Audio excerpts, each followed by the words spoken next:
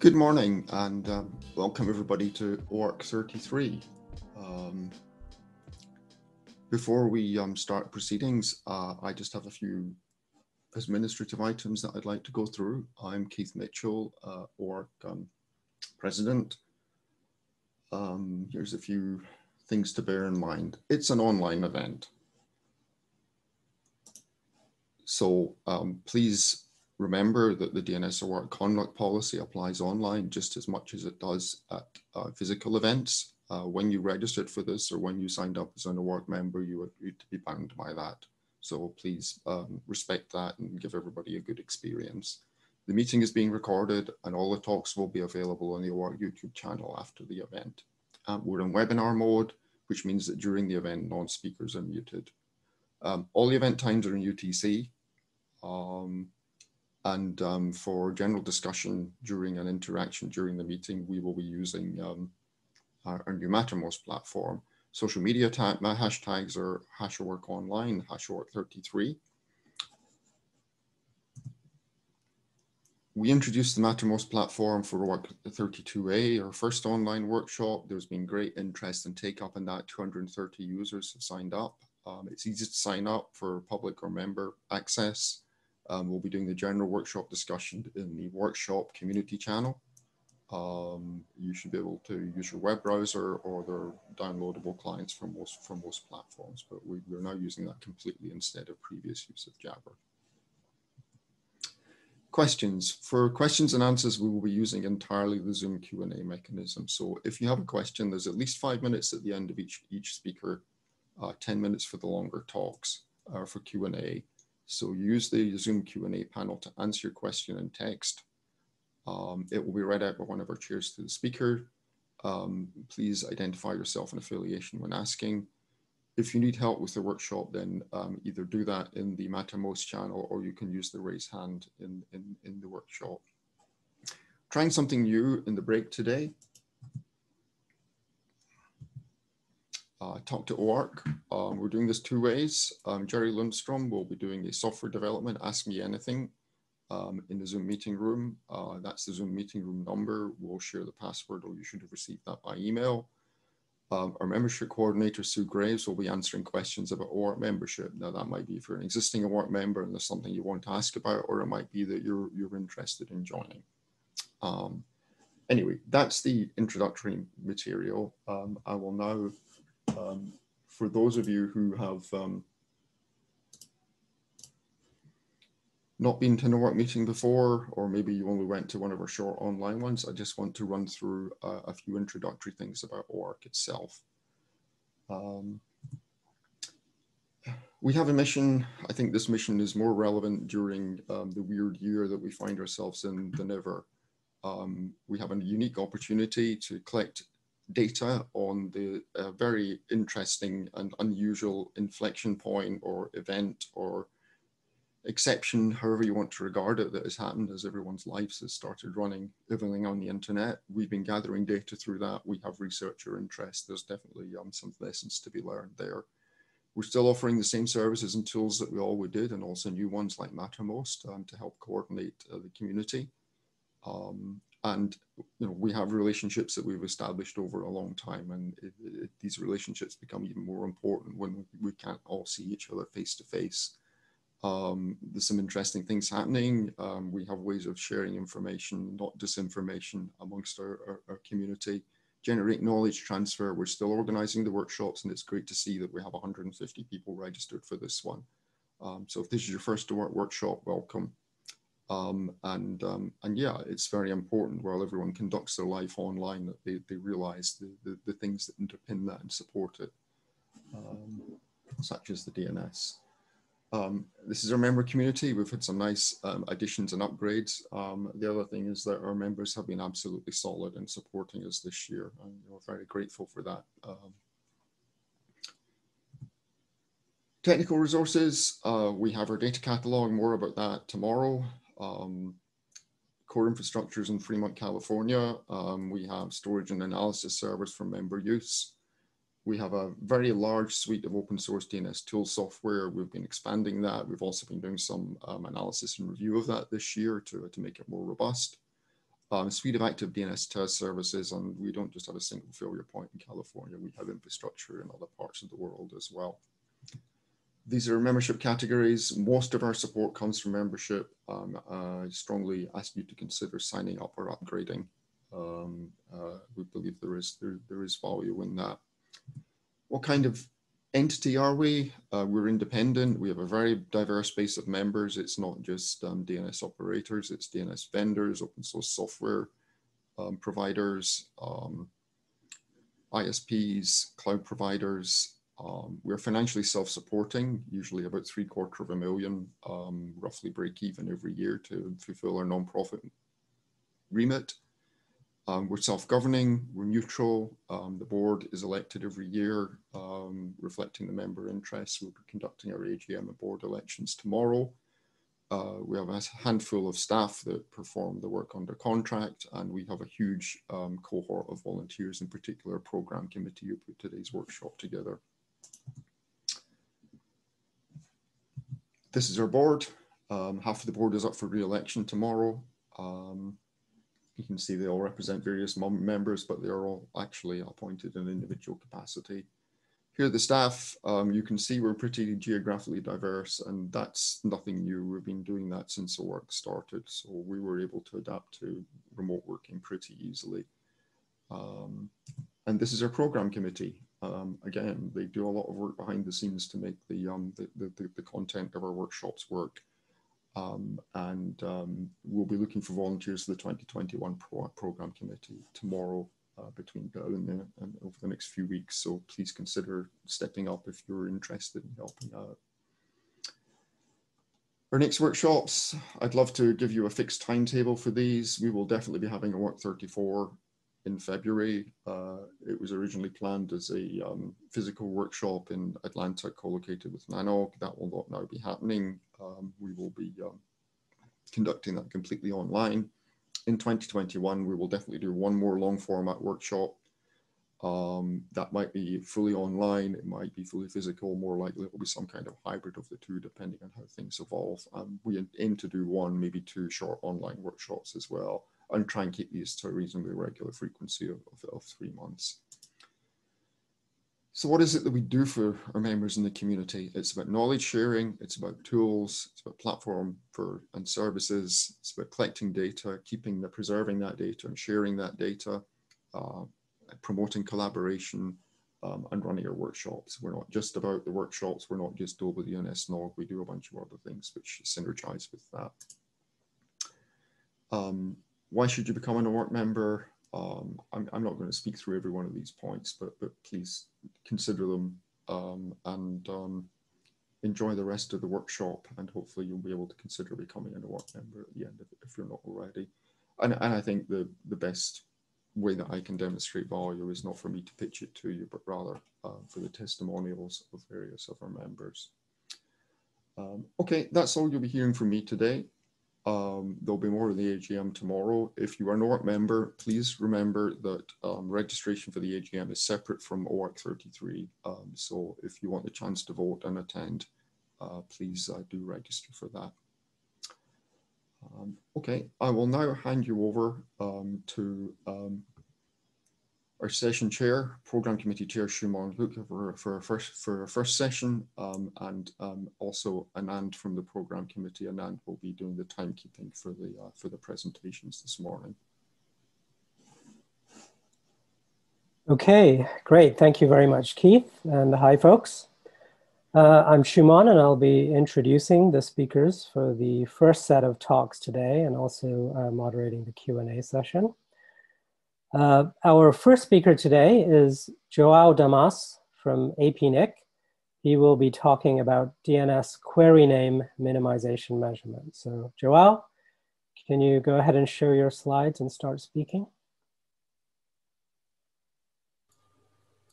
Hello, everyone. Can you hear me? We can hear you great. And can you see my slides? We can see your slides too. Okay, then I'll stop the video and concentrate on the slides. So thanks for having us. This is the work we did together, Jeff and I, at APNIC, in measuring the adoption level of query name minimization. We wanted to do a renew study of what they had done about a year ago, because there had been speak of improved rates of adoption. So I'll start with a quick introduction. Hold on, sorry.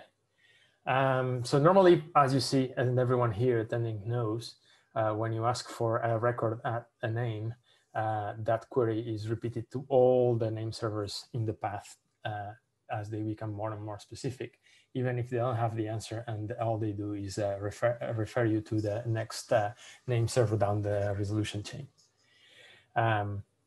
Stefan Wortsmeier came up with this idea of minimizing the information leak in each DNS query by keeping the name that you ask at each of these steps to a minimum. So you minimize the queue name, and that's where things got the name. The idea was eventually published on RFC 7816. And what that does is change the queries into this other pattern where only the minimal amount of information is sent as part of the queue name to each of the servers along the path, one more label than the server is authoritative for. And it recommends that rather than using the original record for the information in between, the NS record is used. That's what was published. As for implementations in software, we have a list there. Pretty much all of the open source ones seem to have implemented these in the past at one stage or another. So with that, we would expect universal adoption, just like for IPv6, and we will be done. So we wanted to check on that, and we did a measurement. The first one we did, as I mentioned earlier, in 2019. The outcome is published on Potaroo, on Jeff's normal platform. And that table summarizes what we saw at the time. Overall, out of almost 500 million experiments conducted throughout several weeks online, we saw 3% of the queries coming our way with using key name minimization. So that was very little. But already there was a signal that was a bit odd in the fact that the recommended query NS was only accounting for 25% of those queue name minimization queries, whereas the A record accounted for 75%. So it was 3 times as big as the recommended RFC query type. And there was a residual signature of quad A queries. Some people just like that. For 2020, we conducted this experiment over the Northern Hemisphere summer, winter back down in Australia. And we indeed saw quite a change in the picture. As you see there, the adoption rate has jumped all the way from 3% a year ago to 18% last month. We conducted a smaller number of experiments because we were just wanting to verify the figures and the measurements corresponding to be able to compare to last year and not do the whole thing again. As you see, the query distribution pattern is even more skewed towards the use of A versus NS in these with this increased adoption. And there is no residual signal of the usage of quad A's. So good things. People seem to be deploying this, and it's getting more use. So it's a small contribution to user privacy in the network. And the pattern of usage is that pretty much everyone, 9 out of 10, will use an A query in the exploration of the DNS tree rather than an S or quad A.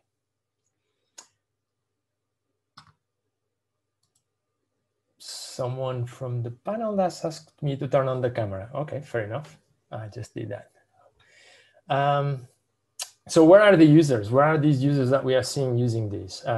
If we look by country and we look at the adoption rate within each country, the topmost is Andorra. Andorra is a tiny little country sandwiched between Spain and France in the Pyrenees. There's not one single flat space there. And then other smaller countries, Cyprus, Iran uses. I guess people there are concerned about privacy and what DNS queries they get to be shown to whoever, the ISP, not for me to tell. Interestingly enough, the People's Republic of Korea shows up there, which personally I was surprised. And then so on. So none of the big economies show up immediately there.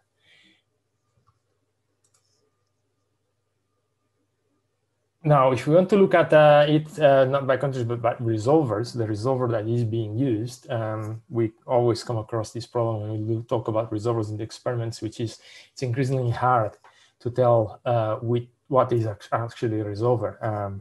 Many ISPs, and particularly the open resolvers, scale their resources by having farms that are part of a bigger network of servers. So what we do to try to cope with this is that we aggregate things by /24s in IPv4 and /38s in IPv6, because we have seen patterns indicating that, for instance, Google at their sites use /24 IPv4 addresses a number of parallel, somewhat independent resolvers, and that they behave as one, loosely coherent. They sometimes don't talk to each other internally and just ask the question, so we see repeat queries.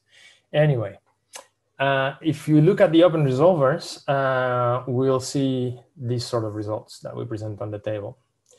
Google, which we were just talking about, does not do key minimization at all. And then there are others. There are interesting ones, and this is where it's actually a pity that we don't have a physical meeting where we could go to the coffee break and just chat friendly with some people, because things like Cloudflare at 50% adoption, to me, looks quite surprising. It's like in this day of DevOps and automated deployments, one would expect 100% or nothing. But perhaps this is just an interpretation of what relaxed adoption of key minimization actually means, and they take it to mean 1 out of every 2 queries. Who knows? It would be easy, again, if we could just grab someone over a coffee break and ask that question. You can see the other ones out there with different levels of adoption. With regards to resolvers run by the ISPs, there's also quite a mix. Reliance Jio, which is one of the big ISPs and big mobile operators in India, has a decent adoption rate here, but not universal. And you see others. People who are typically at the forefront of DNS technology adoption, like Comcast, are surprisingly not showing as having picked up this one. Perhaps we can encourage them. So what we observe here is that query minimization is gathering momentum. We jumped from 3% a year ago to 18% right now, which is good. And whereas the code support is pretty much universal in the recent versions of DNS software out there, perhaps ISPs deploy these at their own rate, and who knows when we'll reach more than 50%, which would be a good thing to aim for. Of course, every time you measure something, you come up with more questions. And these are ones that we are considering right now. What is the pattern here? Is adoption prevalent in smaller ISPs, which are harder to measure, versus bigger ISPs? But then again, the big jumps come from when adoption takes place at one of the big ones. So we'll be looking at how we can possibly discern number of independent entities versus big entities that take a lot of users along with them. A good question that we think about is, well, is the privacy concern about the query name on its own, or is it the combination of recursive resolver and the query name? So if you choose your recursive resolver or a sample of recursive resolvers, perhaps you are less concerned about minimizing the query name. We'll find out. And as there were struggles, problems with initial adoption of minimization due to the handling of empty internals, we would like to find out if that's still the case and where do this happen at this time. So this was a short talk, and that is it from me. If anyone has questions, I'll be glad to answer them. Great. Thank you, Joao. Let me quickly see what questions and comments we have for you. So we have a couple. The first question is from Joe Abley. And he says, what should we make of the fact that the observed behavior with Q-type A is so different from that observed with Q-type quad A? That's a good question, because IPv6 adoption raters don't look anything like these, right? So why is there such a striking 0 to 100 difference in the DNS queries? We don't know. We don't know yet, sorry to say. Okay, thank you. And another one, the next one is from Paul Hoffman of ICANN, who asks, VeriSign just published a paper that shows radically higher adoption rates than what you did. They measured at the root server. Can you explain why your results are so different? So what we do measure is the behavior of end users, right? And we use non-caching names. So each name is unique. It has a timestamp. It has a unique UUID as part of it. So we don't see any of the caching effects. I don't know if that might account for what they see as anything that might be cached is already filtered, and at the root servers you only see the odd new ones. That's a thing that we have observed in other experiments we've conducted with regards to what we observe and things people like the root servers and perhaps even the DLD servers sometimes see. I'll look at Dwayne's paper for more details, but that's the most plausible explanation right now. Yeah, I mean, there's certainly a difference in methodologies.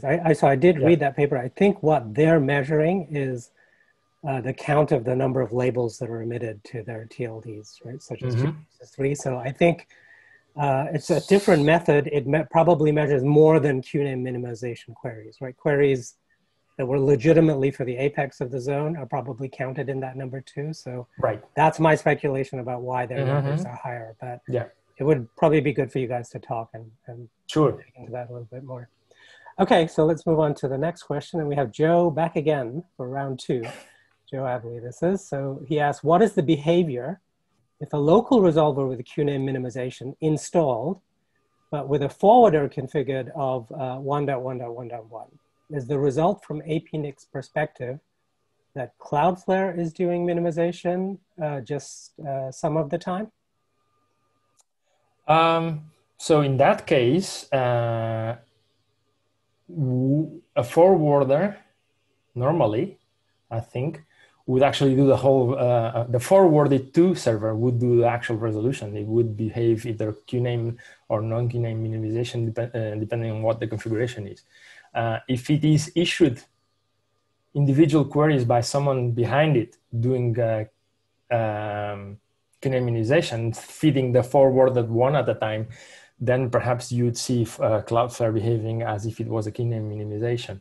It's hard to tell, but that would not account for such a 50-50 split in behavior. That number is particularly unusual. Because it's such a round number, right? So there must be something else. And as I said, I wish I could just tap Olafur or Martin or someone else in the shoulder for a quick chat because it's a striking effect. Okay, thank you, Joao. So your talk is quite popular. Questions are streaming in. So next one is Ralph Weber. He says, not a question, but as you asked, why no more adoption of big resolvers? The answer still is if your server has 100,000 users, QNAME minimization does not give you much, but has a potential downside, more requests to authoritative servers.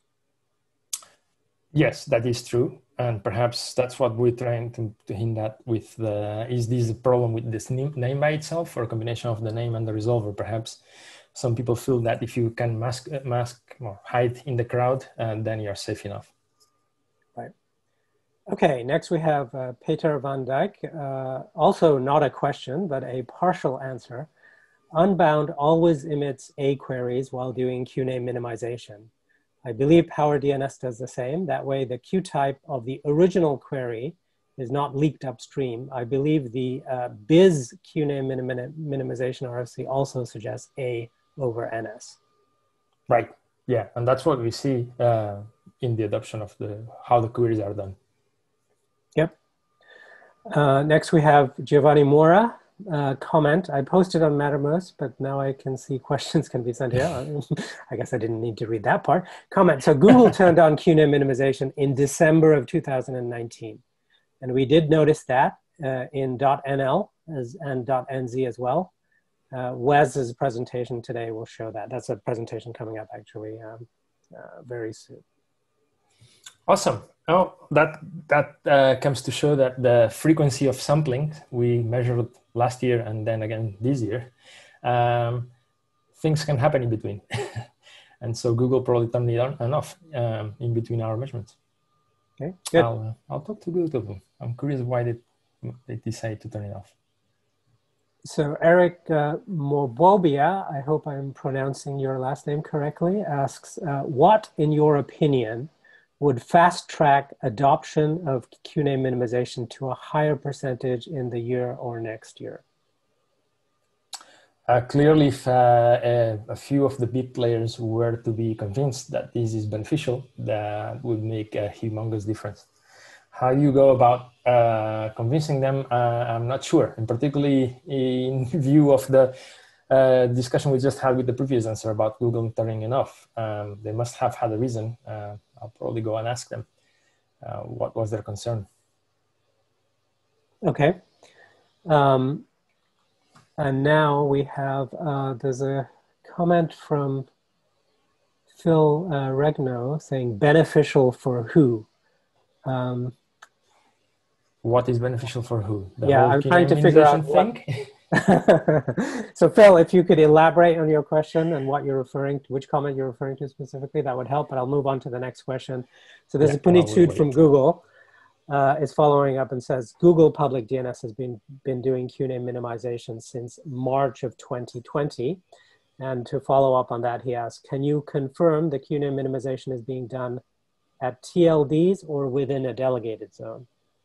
I guess so it's your measurement target, right? Yeah, it's being done with within a delegated zone. We have a domain that we publish, and that's within that subtree of the DNS is where we force the DNS behaviors that we want to measure. So it's not at the TLD level. We don't have access to TLD information. I'm surprised you said, because we didn't see any fingerprint from Google doing this. And this was done after March. So, interesting.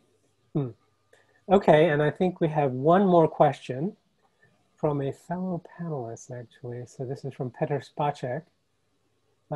Says, various resolvers implement different workarounds, which might explain weird adoption rates. Could you elaborate about the method to measure QNAME minimization adoption? Right, so what we do is we delegate names and we place empty non-terminals in between, and we observe we delegate this increasing number of labels to different name servers, and we see what is the pattern of query, who comes around querying for the complete name or each of the partial names, or who is able to detect that one of the labels is actually an empty non-terminal, and whether they fall off the edge of the planet when they do that or are able to continue. So we basically run the name servers throughout the resolution path, starting at the anchor name for our base domain, and look at who comes back and how they come back. Okay, good. All right, so I think we're almost out of time, but Phil has elaborated on his prior question about beneficial. He says, Joao was saying the large operators would turn on QNAME minimization if it were found to be beneficial. Since it increases the amount of authoritative queries, who would benefit from having it enabled? Is privacy a concern enough for the large operators, or does enabling QNAME minimization hinder data gathering? Well, it does hinder data gathering. That's the whole point of the exercise, right? Who does it benefit? It depends who you think the internet service providers work for. if they are providing internet service, presumably to someone, then making the service better for that someone who is paying you the money might be what an ISP would normally do. We all know that's not necessarily true, but maybe I'm a little bit naive and like things the way they used to be. Okay. All right, great. Thank you again, Joao, for a very interesting presentation. You can go ahead and stop sharing now, and we'll move on to our next talk. And this is Raffaele Sommese from the University of Twente. He will be speaking about orphan and abandoned glue records in DNS top-level domains. So Raffaele, the stage is yours. Go ahead and show your slides and start speaking. Okay, can you see my slides and can you hear me? Yes, we can see your slides. Your voice is a little faint, but we can hear you. Can you hear me better now? Okay, that's much better. Okay, perfect. Go ahead. So today I'm going to talk to you about this orphan and abandoned records problem that we discovered. I'm Raffaele Sommese, a PhD student at the University of Twente, and this work is a collaboration between University of Twente and CAIDA under the MadViper project. And it was presented at WTMC workshop in Genoa this year.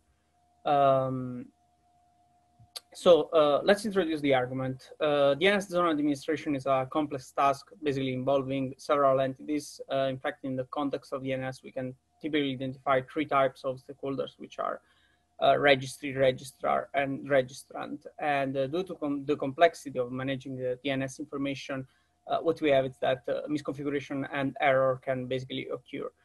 In this work, we present an analysis on a specific type of misconfiguration that we define as that is defined as orphan record. Before introducing orphan records, let's talk about glue record. Generally speaking, top-level domain is a special type of zone which has the only responsibility of delegate authority for second-level domains, and the delegation is performed using NS record. But if an NS record for a domain points to a record that is inside the domain, so we call that this condition as imbelliweak, that name is included in the zone as glue record to enable the resolution process to continue. And glue records are usually the only quadruple A records admitted to top-level domain zone file. If we look to a well-formed zone, for example, we have this good.com, and we have the NS record that points to ns1.good.com. So we have a glue record that is ns1.good.com that points to an IP address. And this is basically ns1.good.com is a glue record. If you look also to the main life cycle of the usual life cycle of a domain, we see that the domain is usually available. Then someone registers this domain. You can renew this domain for a certain amount of time. After some period, this domain will expire. We will have a period of redemption, and then this domain is marked for deletion and is deleted. So now we can introduce orphan. What is orphan? Orphan records are basically former glue records for which the related domain does not exist anymore in the zone. That means that the delegation has been removed, but the record is still there. So these records are supposed to be removed after the delegation is removed or changed, but we discovered that this is not always the case. What we do in this work, we basically reproduce and extend an analysis performed 10 years ago by Calafuto et al. In an IMC paper, and we asked ourselves, a decade after these original studies, what this orphan records phenomenon look like? We characterize this phenomenon on a dataset of around 2K top-level domains and on time window of 25 months, and we also discovered a related type of misconfiguration, which we call abandoned records. What is abandoned records? Abandoned records are former glue records for which the related domain still exists in the zone, but the delegation no longer requires that glue record. So abandoned records do not show up in the DNS resolution. They are only returned in additional section when they are referred by other delegation in the zone. So just a quick recap. Here I report basically an example, hypothetical.com zone, and we have these ns1.expired1.com and ns1.expired2.com. These two are orphan records because expired1.com and expired2.com does not exist in the zone. So these two domains are not in the zone. Instead, for ns1.example.com, we see that we have this example.com that point with the NS record to ns.external.org. So it is not required anymore by example.com, that ns1.example.com.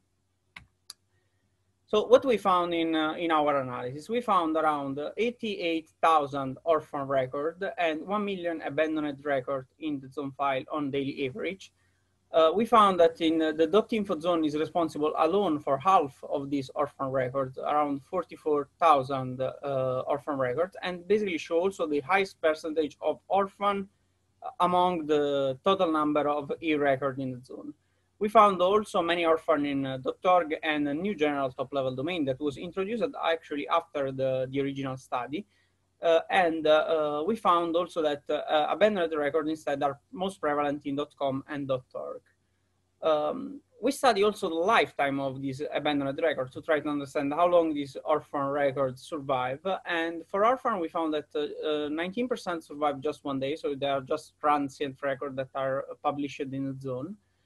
However, for 4% of all the records that we analyzed, that are around 21,000 records, we found that they persisted more than 760 days. That is basically all the period of our analysis, meaning that this represents a sort of hardcore misconfiguration in the zone files.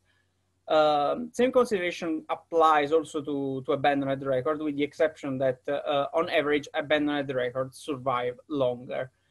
What's the harm of having this orphan record inside the zone file? Orphan records are basically working ADNS records that can be still in use. They can be referred by other domain as NS record, or they can also be used as hosting content. For example, if I define a glue record that is woo.something.com, I can use that for hosting a website, and this website could be also malicious. And these the information for this website will be provided by the top level, the top level domain zone. So registry should remove this record, or at least they should forbid registration of the parent domain of this record, because an attacker could potentially register the parent domain and eject all the traffic related to the orphan record. That means that if there are other NS records that point to other domain for which the NS record point to these orphan records, basically they will be ejected too. And we found basically that the domain that are potentially ejectable are around 40K domain. Another problem is that these orphan records are DNS signed record, because basically glue records are not signed, but since the parent zone, since the domain is removed from the top level domain zone, these records are promoted to be part of the top level domain zone, so they are not anymore glue, but they are record of the zone. So if the zone is DNSSEC signed, orphan will be DNSSEC signed too. So basically, registers are signing and providing information, information about authenticity of junk records. Looking into abandoned, from a first impression, it looks like that these records are not harmful at all. They are just polluting the zone files, but they are not really harmful. However, we discovered that there is the relationship between orphan and abandoned. We discovered that around 28% of orphan records were previously abandoned records. That means that we can consider abandoned as sort of something that can tell that a record will become a sort of orphan. Instead, for 2% of orphan, we see that they from orphan become abandoned. That means that someone registered actually that orphan, the domain related to that orphan, and that orphan become an abandoned, because the delegation appears again in the zone file. We try also to understand the origin of this orphan record, which is the reason why these orphan records comes to exist. And this is the timekeeper, sorry. You have another minute to go before question and answer. So we found also that around 54 orphan records are not associated with information, meaning that they are potentially available for registration. For the one that we have with information, we see that most of them are registered with GoDaddy and Namecheap. And we see also that orphan and abandoned records come to exist due to how APP protocol communication between registry and registrar occurs, because basically in APP we have these three object types that are domain, content, and host, and the creation of domain resources that are DNS record and the host resources are two independent operations, and EPP doesn't enforce any check on these kind of records. So what we want to invite is to invite registrar to take action and remove this record. In particular, in 2010, after the work of Calafoot, they signed clean up the .com and .net zone, removing all the orphan records. But still, after 10 years, some TLDs have been affected by the orphan record misconfiguration. This problem was also addressed by an ICANN Security and Stability Committee issue in 2010. We advised all the top-level domain to revise their EPP policy implementation and to clean up their zone. We reached also Affiliates, which is responsible for technical management of .info.org and many other top-level domains affected by the orphans misconfiguration. And actually, they are in process of taking action for removing orphan records from their zone. They wrote also a blog post about that. Finally, we want to invite you to collaborate with us. We are really interested to understand from a registry perspective how many queries this orphan receives. We want to help you to remove these orphan records, identify and remove these orphan records from your zone, and you can help us to expand the coverage of our DNS measurement for security purpose under the OpenIntel project by providing you the ccTLD's zone file. So to conclude, orphan records are revealed to be a long-term misconfiguration of DNS. After a decade from the original study, orphan are still there. We extended the scope, introducing this problem of abandoned record, and we invite basically all registry to act to prevent the creation of these records. So thank you for your attention, and I'm welcome to answer your questions. Okay, great. Thank you very much, Raffaele, for a very interesting presentation. It's nice to see research work that resulted in folks making changes to their operational infrastructure as a result. So thank you. Let me see what questions we have for you. So Dmitry Komanyuk asks, have you cross-checked orphan glue records against other TLDs? I suspect a single registry may keep them precisely due to references from there. So it means basically if the orphan are referred by other domains in other TLDs. Yes, we checked it and we found that orphan are usually used actually as name server by other domain in other TLD.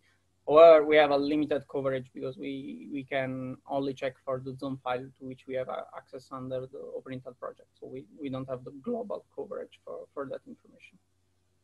Okay, great. Yeah. So yeah, my one follow-up question to that is, if other TLDs are referring to orphan glue, is that orphan glue actually returned in a referral response for that TLD? I guess, is that something you've checked, or is your measurement only looking at the zone file contents? Yeah, we only look at the zone file, but actually that record is not, it's a perfectly working record. So if you query that record, you receive the answer from the top level domain, for example, of .info for that record. So it works perfectly in the DNS resolution. If another if it's out of bailiwick record for another top level domain, basically what will happen is that the resolver will contact the .info name server, will ask for that record, and .info will provide information about that record, the orphan record. Okay, great. So let me see, we have another, we have a kind of a long comment from Joe Abley. Let me see if I'm gonna have time to read this. So not a question, but a comment. At PIR, we worked with Affiliates to remove 13,000 orphan glue records from the org zone over the past couple of months. They were there due to an old software defect in a code path that was not exercised very often. The 7,000 or so records that remain in org are not vulnerable to hijack. They have parents, but parents with publication suppression, mainly because of various kinds of domain suspension. Affiliates have made similar changes in other TLDs that they operate or provide backend services for. Thanks to Raffaele and others whose persistence in pointing this stuff out made us look harder. We are always happy to collaborate on this stuff. Okay, thank you very much for that comment, Joe. And I think that's, let me just see if there are any other questions. One more, let me see if I can squeeze it in. This is from Gavin McCullough, who says, there are situations where one might, for example, as a DNS provider, create glue records in advance of customers using a name server. I think these would match your definition of Orphan. Is there a known way to prevent this other than registering domains? Yeah, actually, this one shows in like the temporary orphan that we see, the one that I show that basically lives for 1 day. But that should not be, we should not see these kind of records in long-term analysis because basically it's... Right, yeah, so to follow up on your answer, so I did notice you mentioned that there's like transitory things and then things that are long-term. So the transitory things, would you configure those, would you consider those misconfigurations, or that's just like the normal part of domain lifecycle management? I will consider more a part of domain lifecycle management, that kind of stuff. Okay, great. Thank you very much. Thanks for that question, Gavin. And I think we're done now. So we now have a 15-minute break in the schedule. And we will reconvene at 1400 UTC sharp. So see you all back here then. So next up, we have Wes Hardaker from USC ISI, who will be talking to us about how centralized DNS traffic is becoming.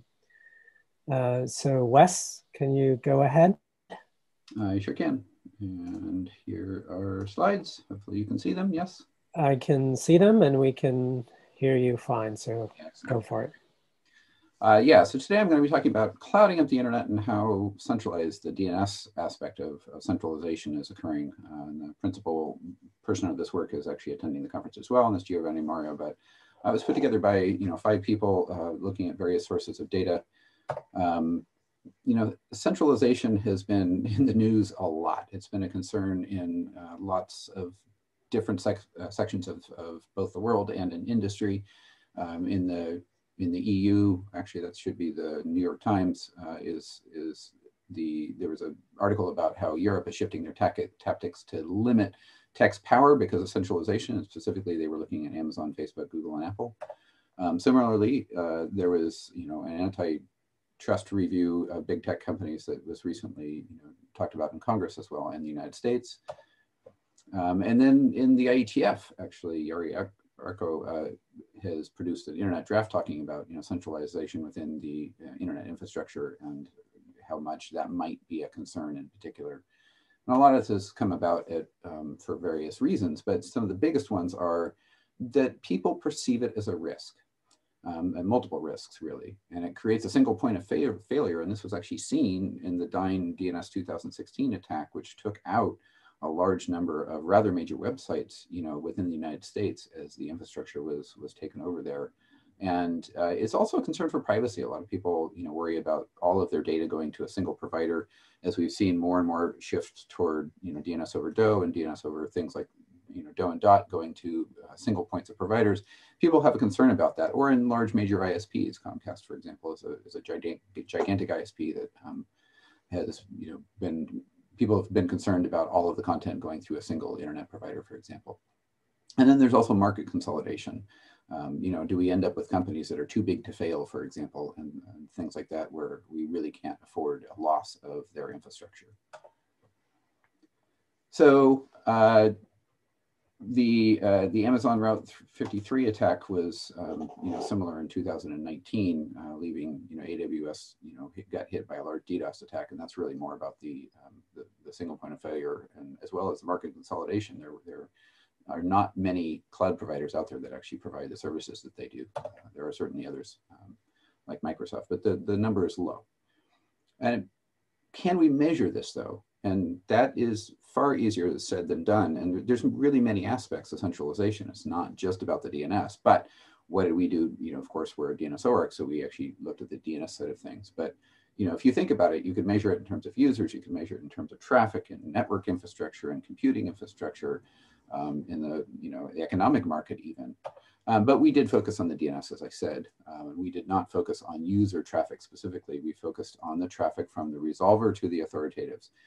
You guys are all the experts here, so you understand that users talk to resolvers, and resolvers may send some of those queries off to authoritative servers. Interestingly, one of the things that we wanted to do is actually look at things from 3 different perspectives. We wanted to look at things from 2 totally different countries and two totally different, you know, sections in terms of the language that they speak and the geographical positioning in the world, so that we actually got sort of a different viewpoint. So, you know, in the Netherlands, the primary language is Dutch, and the continent that they're in is in Europe. Whereas in New Zealand, you know, the continent's Oceania, so it's a completely different section of the world, as well as the official languages are different as well. And then we also looked at the diddle data from BRoot that sort of represents all of the languages in 7 continents, so the wider, larger distribution. We looked at 5 companies that are large cloud providers and one hypergiant, which is Facebook. Google, Amazon, Microsoft, and Cloudflare all have large DNS servers that might, you know, query a lot to the. Wes, if I could interject, are you advancing your slides? Because I don't see. The slide I see is centralization poses various risks. That's not possible. Let me try and reshare.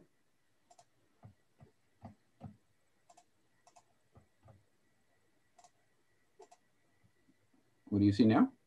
What we measure DNS queries from. Is that the right slide? Okay. Yeah, so there's all the other slides.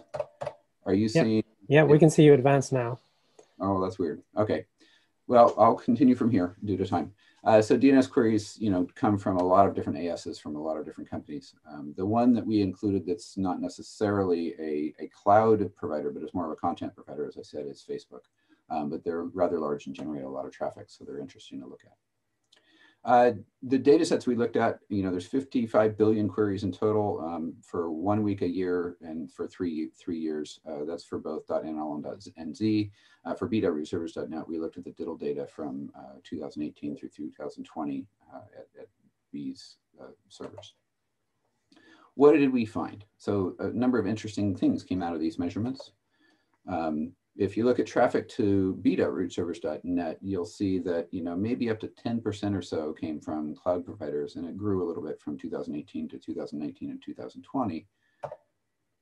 If you look at it going to New Zealand, you know, it's actually significantly more traffic. It actually, you know, went up to 20 to 30% of their traffic going to New Zealand, and even bigger to the Netherlands. So all of them for all 3 years are over 30%. So it's interesting to see the regional differences between b.rootservers.net, you know, growing up through New Zealand and the Netherlands, showing that there's actually quite a difference between the regionality.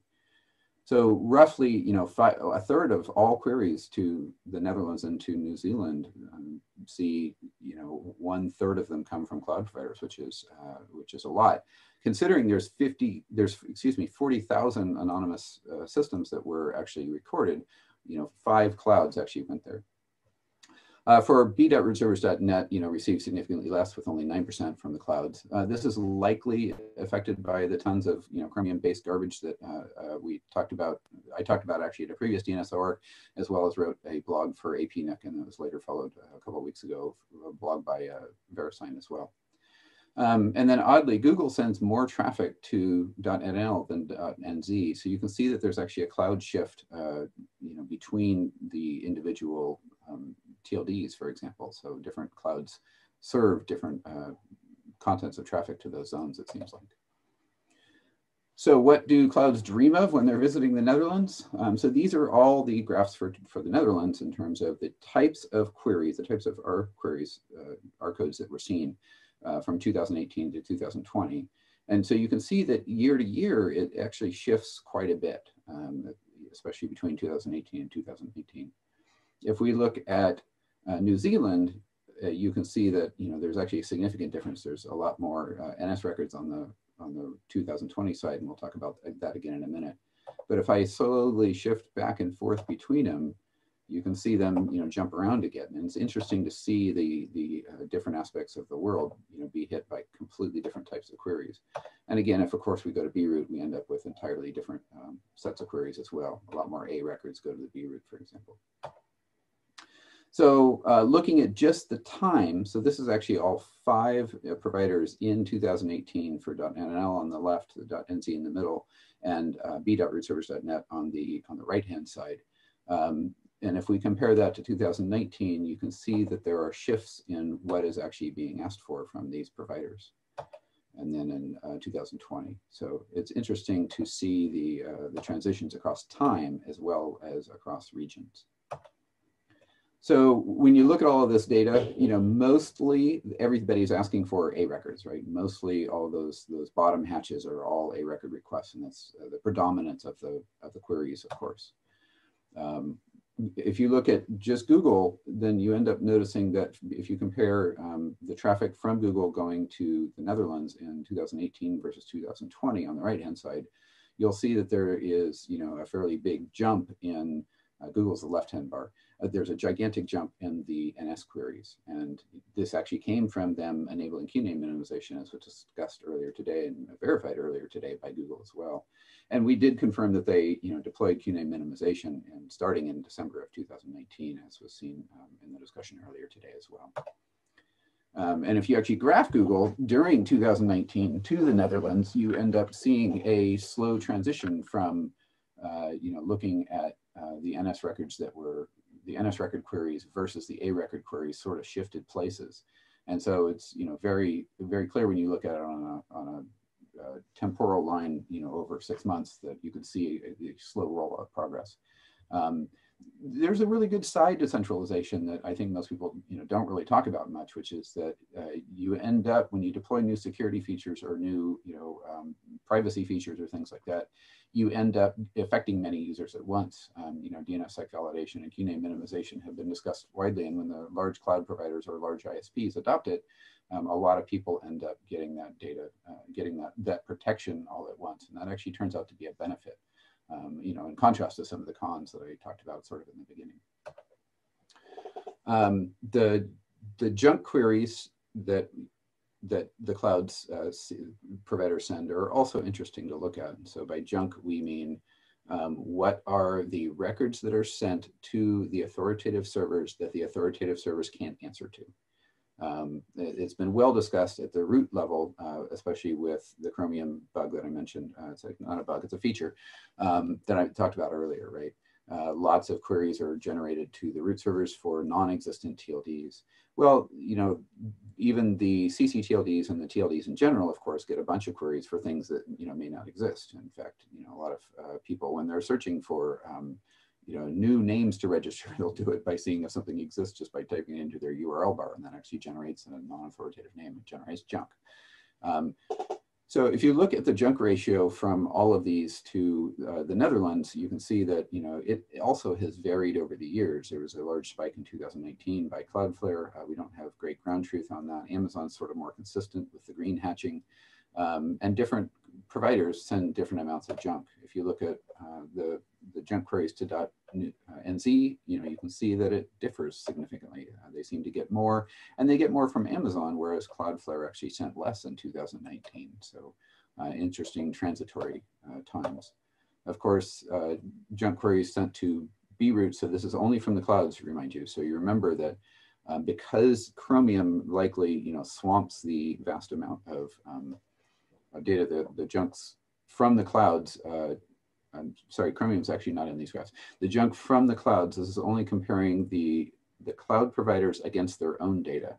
So in 2019, Cloudflare sent a, you know, 70, I forget the exact number, it's a little over 75% of their traffic to b.rootservers.net was all junk that we couldn't answer for. And it's strange, you don't expect many people to run things like web browsers or things like that within infrastructure.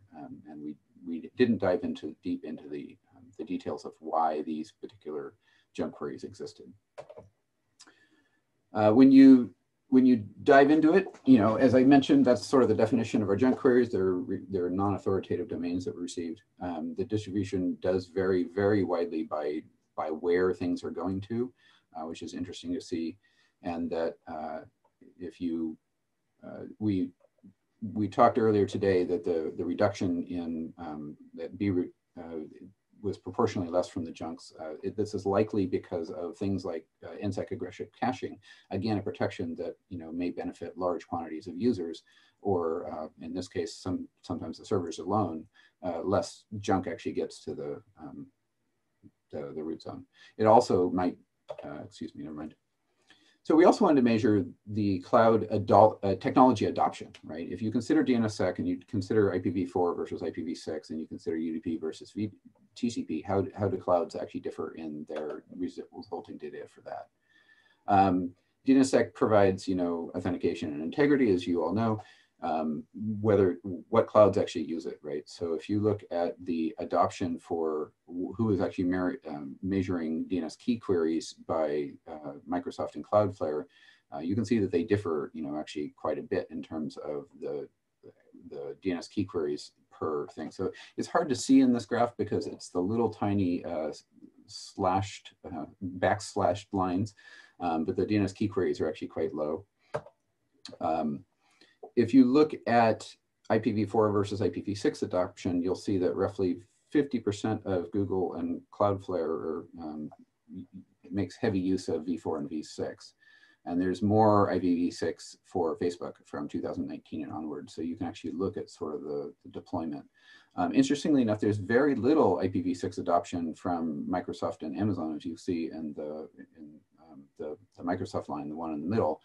It's sort of a 0 on the IPv6 line, and then Amazon actually grew. It went up from 0, growing a little bit over the years to both .nl and .nz, but are still generally fairly low. Whereas the other ones have numbers that are more in line with equality.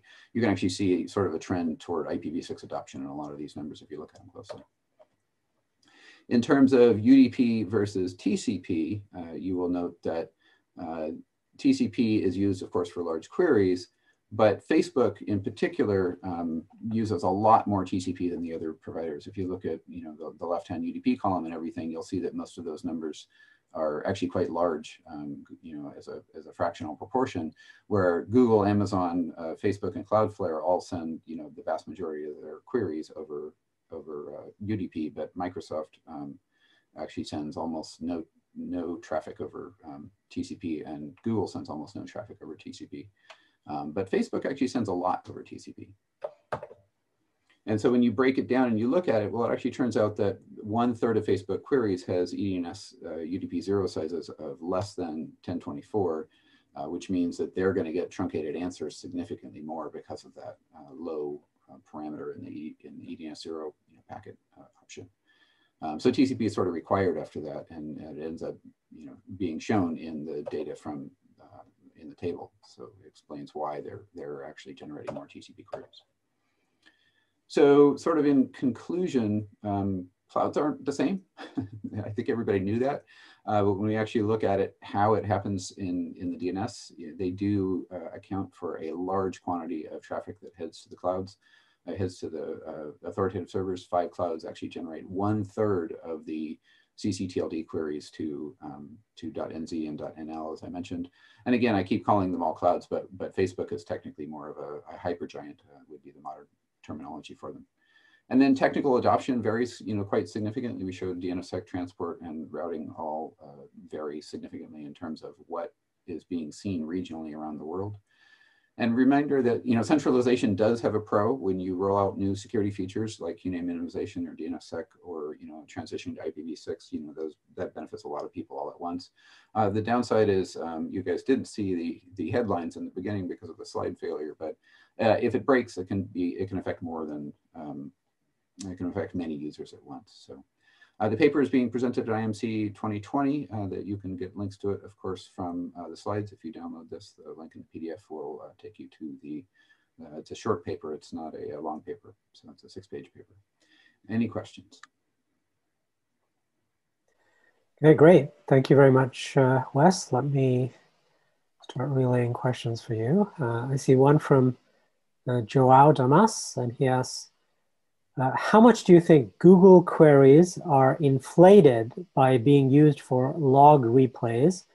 We see heaps of those queries at various intervals coming to our servers to the extent that we had to write code to filter them out. I don't know. One of the things that I think more research needs to be done is finding sources of ground truth. As everybody knows, that's hard to do in the DNS a lot because there's so much junk. We measured the junk, right? There's so much junk in the DNS, it's actually hard to get a whole lot of ground truth. You end up having to do a lot of manual searching through records. So we did not dive that deeply into the exact reason why Google might be sending, so much traffic, for example. Okay. Next question is from Nicolas Antoniello, who asks, have you seen any change in DNS traffic centralization due to recent DOX implementations? We have not tried to measure that, so no, I would have to say. Right, so I think the TLDs that you're collecting data from, none of those actually have encrypted transport enabled, right? I don't believe that I don't think either one of them do. I think most TLDs don't. And, how much resolver to authoritative traffic is actually being encrypted right now. I haven't seen measurements of that yet from almost anybody. But my guess is that is still significantly low. And there's, that's being worked on in the IETF and things like that, and being discussed in a lot of places. But, certainly it's to most of the TLDs that I know of and to the root server system, that's not available yet. Mm. Yep, makes sense. Next question is from Paul Hoffman. Do the numbers you give for IPv4, IPv6 really indicate adoption? They seem more likely to be about routing being better for one than the other. Yeah, actually, one of the graphs that I wanted to put in, there's a really good graph in the paper that Giovanni put together that actually shows why routing actually affects things regionally. So I do encourage you to go look at the paper, because it actually shows that some of the numbers in this graph, when you break them down more regionally, you'll actually end up seeing that latency actually contributes to why the numbers in this graph are the way that they are.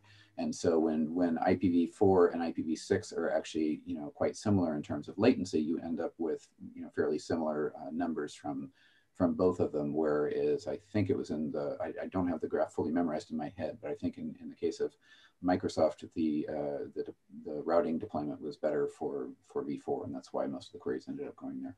But go read the paper. Don't quote me on that graph on the results. Yeah, that makes sense. Well, so just to follow up on my thought about that, I had a similar thought that Paul mentioned in his questions about IPv6 transport preference by resolvers, right? I mean, there's a lot of factors that determine their name server selection algorithms, routing and latency principally being some of the things. But my question was, do any resolver implementations give any preference to IPv6, all other things being equal? Because applications a lot of them tend to do things like happy eyeballs now, right? Where they give IPv6 a little head start if they're kind of in the ballpark. Do you have any sense? Is there an easy way to measure that? The answer to that question is my first question, or do you have any sense of the answer?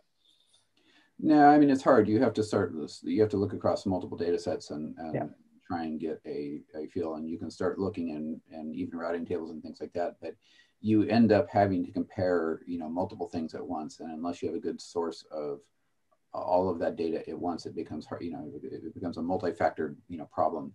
And then you are also making the assumption that correlation and causation are the same thing, which is the well-known issue of, well, just because we measured the latency is lower, is that actually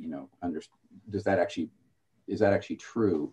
And the reality is you need to look at the code to figure out, how much latency is actually being affecting DNS queries, and how much happy eyeballs and things like that, are actually implemented in a way that makes sense. The happy eyeballs RFC is interesting to read.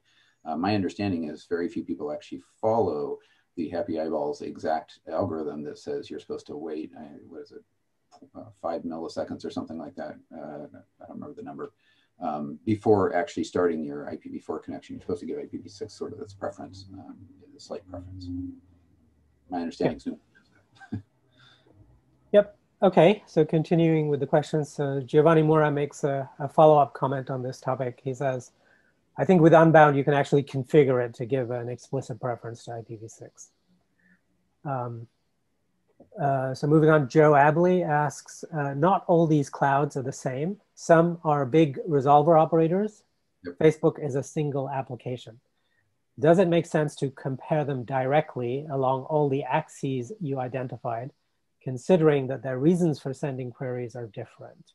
Yeah, that's absolutely true. And there's multiple hints of that in all of the slides as well as in the paper. we're trying to provide an analysis of who sends a bunch of traffic and the types of traffic that they're sending. We are not trying to say that, you know, Microsoft versus Amazon or one is better than the other. And you're 100% right that their reasons, each company's reasons for sending the queries the way that they do, you know, might be business related. It might not have anything to do with technology related. Okay, great. Let's see, I think I've drained the queue of questions. We still have 5 minutes though, so I'm gonna hang around a little bit just to make sure, you know, we catch people furiously typing away their next set of questions. So come on, folks. So in the meantime, let me ask another question that just occurred to me. So you mentioned, you spent some time talking about the junk queries and that you didn't really classify them. So my understanding from what you just said is junk queries are things that are eliciting NX domain, right? They're not like queries for unrelated things that shouldn't have come to you, right? They're just NX domains under your authority. Is that correct? So the way that we, or a way that I think about it is that when I'm an authoritative server and I'm sending a response, if I set the AA bit to 0, right, I am not authoritative for that answer, and I'm setting an NX query, then yes. Okay, got it. So then you mentioned that you are speculating that a vast proportion of these are used to Chrome's, you know, NX domain hijacking detection mechanism, but you didn't really classify the actual count, right? Is that correct? Because I was thinking that it might be a good study to measure if you can just identify the junk queries and compare them to recent measurements that I think VeriSign have done, where they attributed, like, I think, some very high number, like 50% of them, to Chromium. It might be an interesting exercise to do that because you already have the data. Maybe you can analyze it. So a couple of things. One, do note that when I was talking earlier, I did say that these graphs in particular were measuring the junk versus the clouds themselves. So we are not taking into account, when you look at the b.rootservers.net data, for example, we are not taking into account all of the Chromium data that comes from other organizations. We're only looking at ASs from these particular giants. So really the junk versus themselves, because otherwise in, you know, b.rootservers.net, there's no way that Cloudflare is taking up 70% of all of our junk traffic, right? Most of that's coming from the rest of the internet. Yeah. Now, because some of it, you know, some of the Chromium junk probably is leaking through Cloudflare through all of the ones that provide a public DNS server. They are leaking to us, you know, through them. They certainly account for some of it because, you know, there are certainly users of Chrome and Chromium that are sending junk queries to 1.1.1.1 to Cloud 1. Okay, great. Thank you, Wes. I can go back, so if we have a couple of seconds, you can see all the other new pretty articles that I failed to show earlier because Giovanni put these nice slides together showing the higher level, you know, news articles that are talking about centralization and things like that. Sorry we missed that earlier. All right, cool. So I think we're done. I don't see any other questions. So thank you very much again for your presentation, Wes. And we're a couple of minutes early, but I think we can move ahead to our next presenter. And next up, we have Kyle Schomp from Akamai, who will talk about ECS, the eDNS client subnet behavior of resolvers. So Kyle, take it away, and I'll just confirm that we can hear you. Yeah, can you hear me? I can hear you great. Go ahead. Great, all right, thanks, Shumon. Hi, everybody. So yeah, I'm Kyle Schomp from Akamai, and I'm gonna talk about ECS behavior and recursive resolvers. And this is a work that was presented at IMC in 2019, actually. So it's about a year old at this point. It's a collaboration with some researchers from Case Western Reserve University, Rami Aldaki and Michael Rabinovich.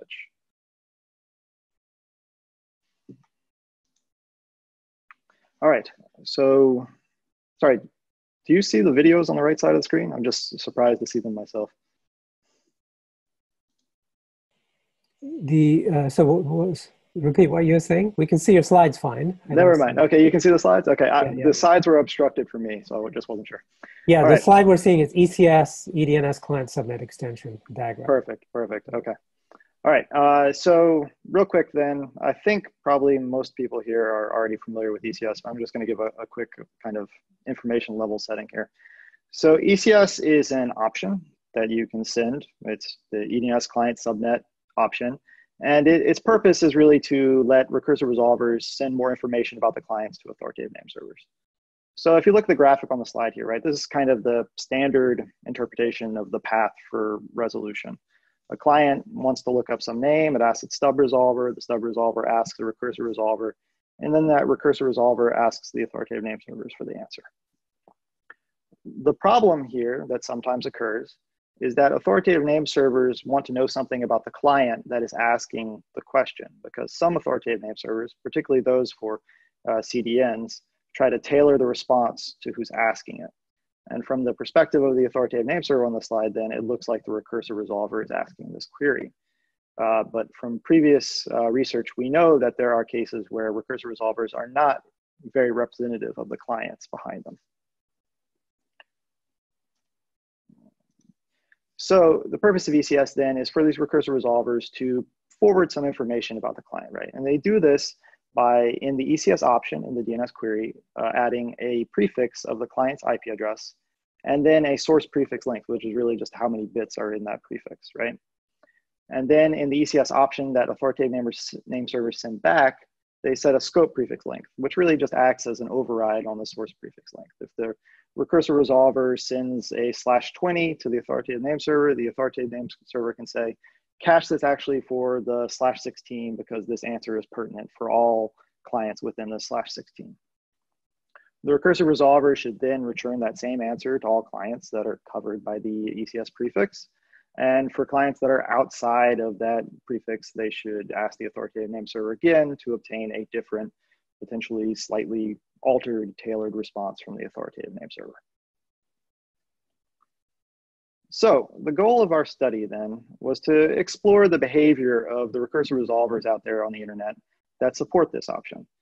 And ECS RFC, I believe at the time of our study had been accepted for 3 years. It's now closer to 4, I believe. But it was in use even longer before that. So we figured this was a good time to go back and look and revisit this topic. And some of the questions we asked were, what recursive resolvers are supporting ECS and how many are there? How are they probing for behavior in the authoritative name servers? How are they probing for support, rather, in the authoritative name servers? Because as part of the RFC, it's recommended that recursive resolvers not always send the option, but only send it to authoritative name servers that support it and use it. Then we looked at the source prefix links that the recursive resolvers are sending in this option, and also their adherence to the scope restriction in the responses they got back from authoritative name servers.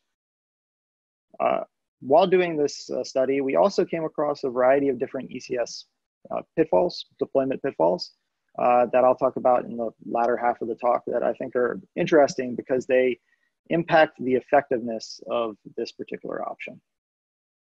Now, the data sets we used are twofold.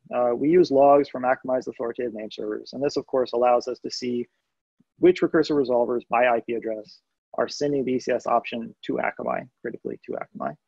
And then we also performed internet-wide scans of open recursive resolvers so that we could perform various active measurements on those recursive resolvers to measure their behavior along with their support. So when it comes to ECS support in recursive resolvers, we collected those numbers from both of our different data sets. From the Akamai logs, out of 3.7 million total recursive resolvers, again by IP address, that queried Akamai, only 7.7 thousand actually sent at least one query with the ECS option. That's only about 0.2%. So deployment still appears to be low based upon this data set. And these 7.7 thousand roughly break into two major groups that represent the majority of them. First, there is major public DNS services. There's a few of these that tend to represent the majority of all recursive resolvers that support ECS. And then there were an additional 40% that were from Chinese ASs. We don't really know why there seems to be this significant skew towards China and support for ECS, but we also note that this finding is confirmed by another study that came out of Microsoft in 2019 as well. So there seems to be a general skew in support towards China, and I can't explain it. In the internet scan data set, we scanned 2.7 open recursive resolvers, or sort of open resolvers, and those tend to be forwarders. So they forwarded to, in total, just 1,500 different recursive resolvers that support the ECS option. Now you note that this is lower support than we saw in the Akamai logs, and there's probably two reasons for this. First is that via open scanning of the internet, open resolver scanning of the internet, it's probably not possible to discover all of the recursive resolvers that you might see from a major authoritative name server like Akamai's. And the second is that some recursive resolvers may be very selective about which authoritative name servers they send the ECS option to. So in our scans, we were using an experimental authoritative name server, just running our own domain. And those recursive resolvers may not have allow listed it like they have, for example, Akamai's.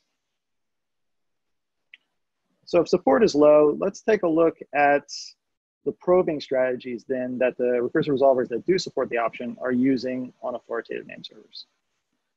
Now, to examine this, we took advantage of a feature of Akamai's authoritative name servers, and that's that they only support the ECS option with an allow list of recursive resolvers. To everyone else, they appear to not support the ECS option. What this means is that all the unsolicited ECS queries we get from recursive resolvers that are not allow listed should represent their probing traffic, right? They're sending this option, waiting to see if the authoritative name server responds with it, and then they should back off and retry at some particular interval or something like that. We saw a variety of different behaviors here, some very obscure and obtuse ones. But I want to really call your attention to just the first row here. And that's the vast majority of them always sent the ECS option. They're not probing. They're just always sending the ECS option. So this portion, at least of the RFC, it appears that many recursive resolvers are simply just ignoring. Also, in addition to always sending the ECS option, we noted that some of these recursive resolvers send the ECS option for all query types, including, for example, NS records. And the RFC suggests not to do this, but again, they seem to just decide to do this regardless. Okay, so they're always sending the ECS option, vast majority of them. Let's take a look at the source prefix links that we actually saw then. And you can see the results for two different data sets in this table. I'm gonna break down a couple of the rows in this table though, to look at a little more closely. First, this text here, jam to 32, might be a little confusing. What this means is that the source prefix length was 32 bits, but the actual prefix, if you look at it, looks like it's only 24 bits, and then the last octet is filled up with either zeros or ones. This is likely a misunderstanding of the RFC. It looks like the intention here was only to send a /24, but they did not quite understand how to do that in their implementation. And therefore they sent what actually appears to be to the implementation 32 bits.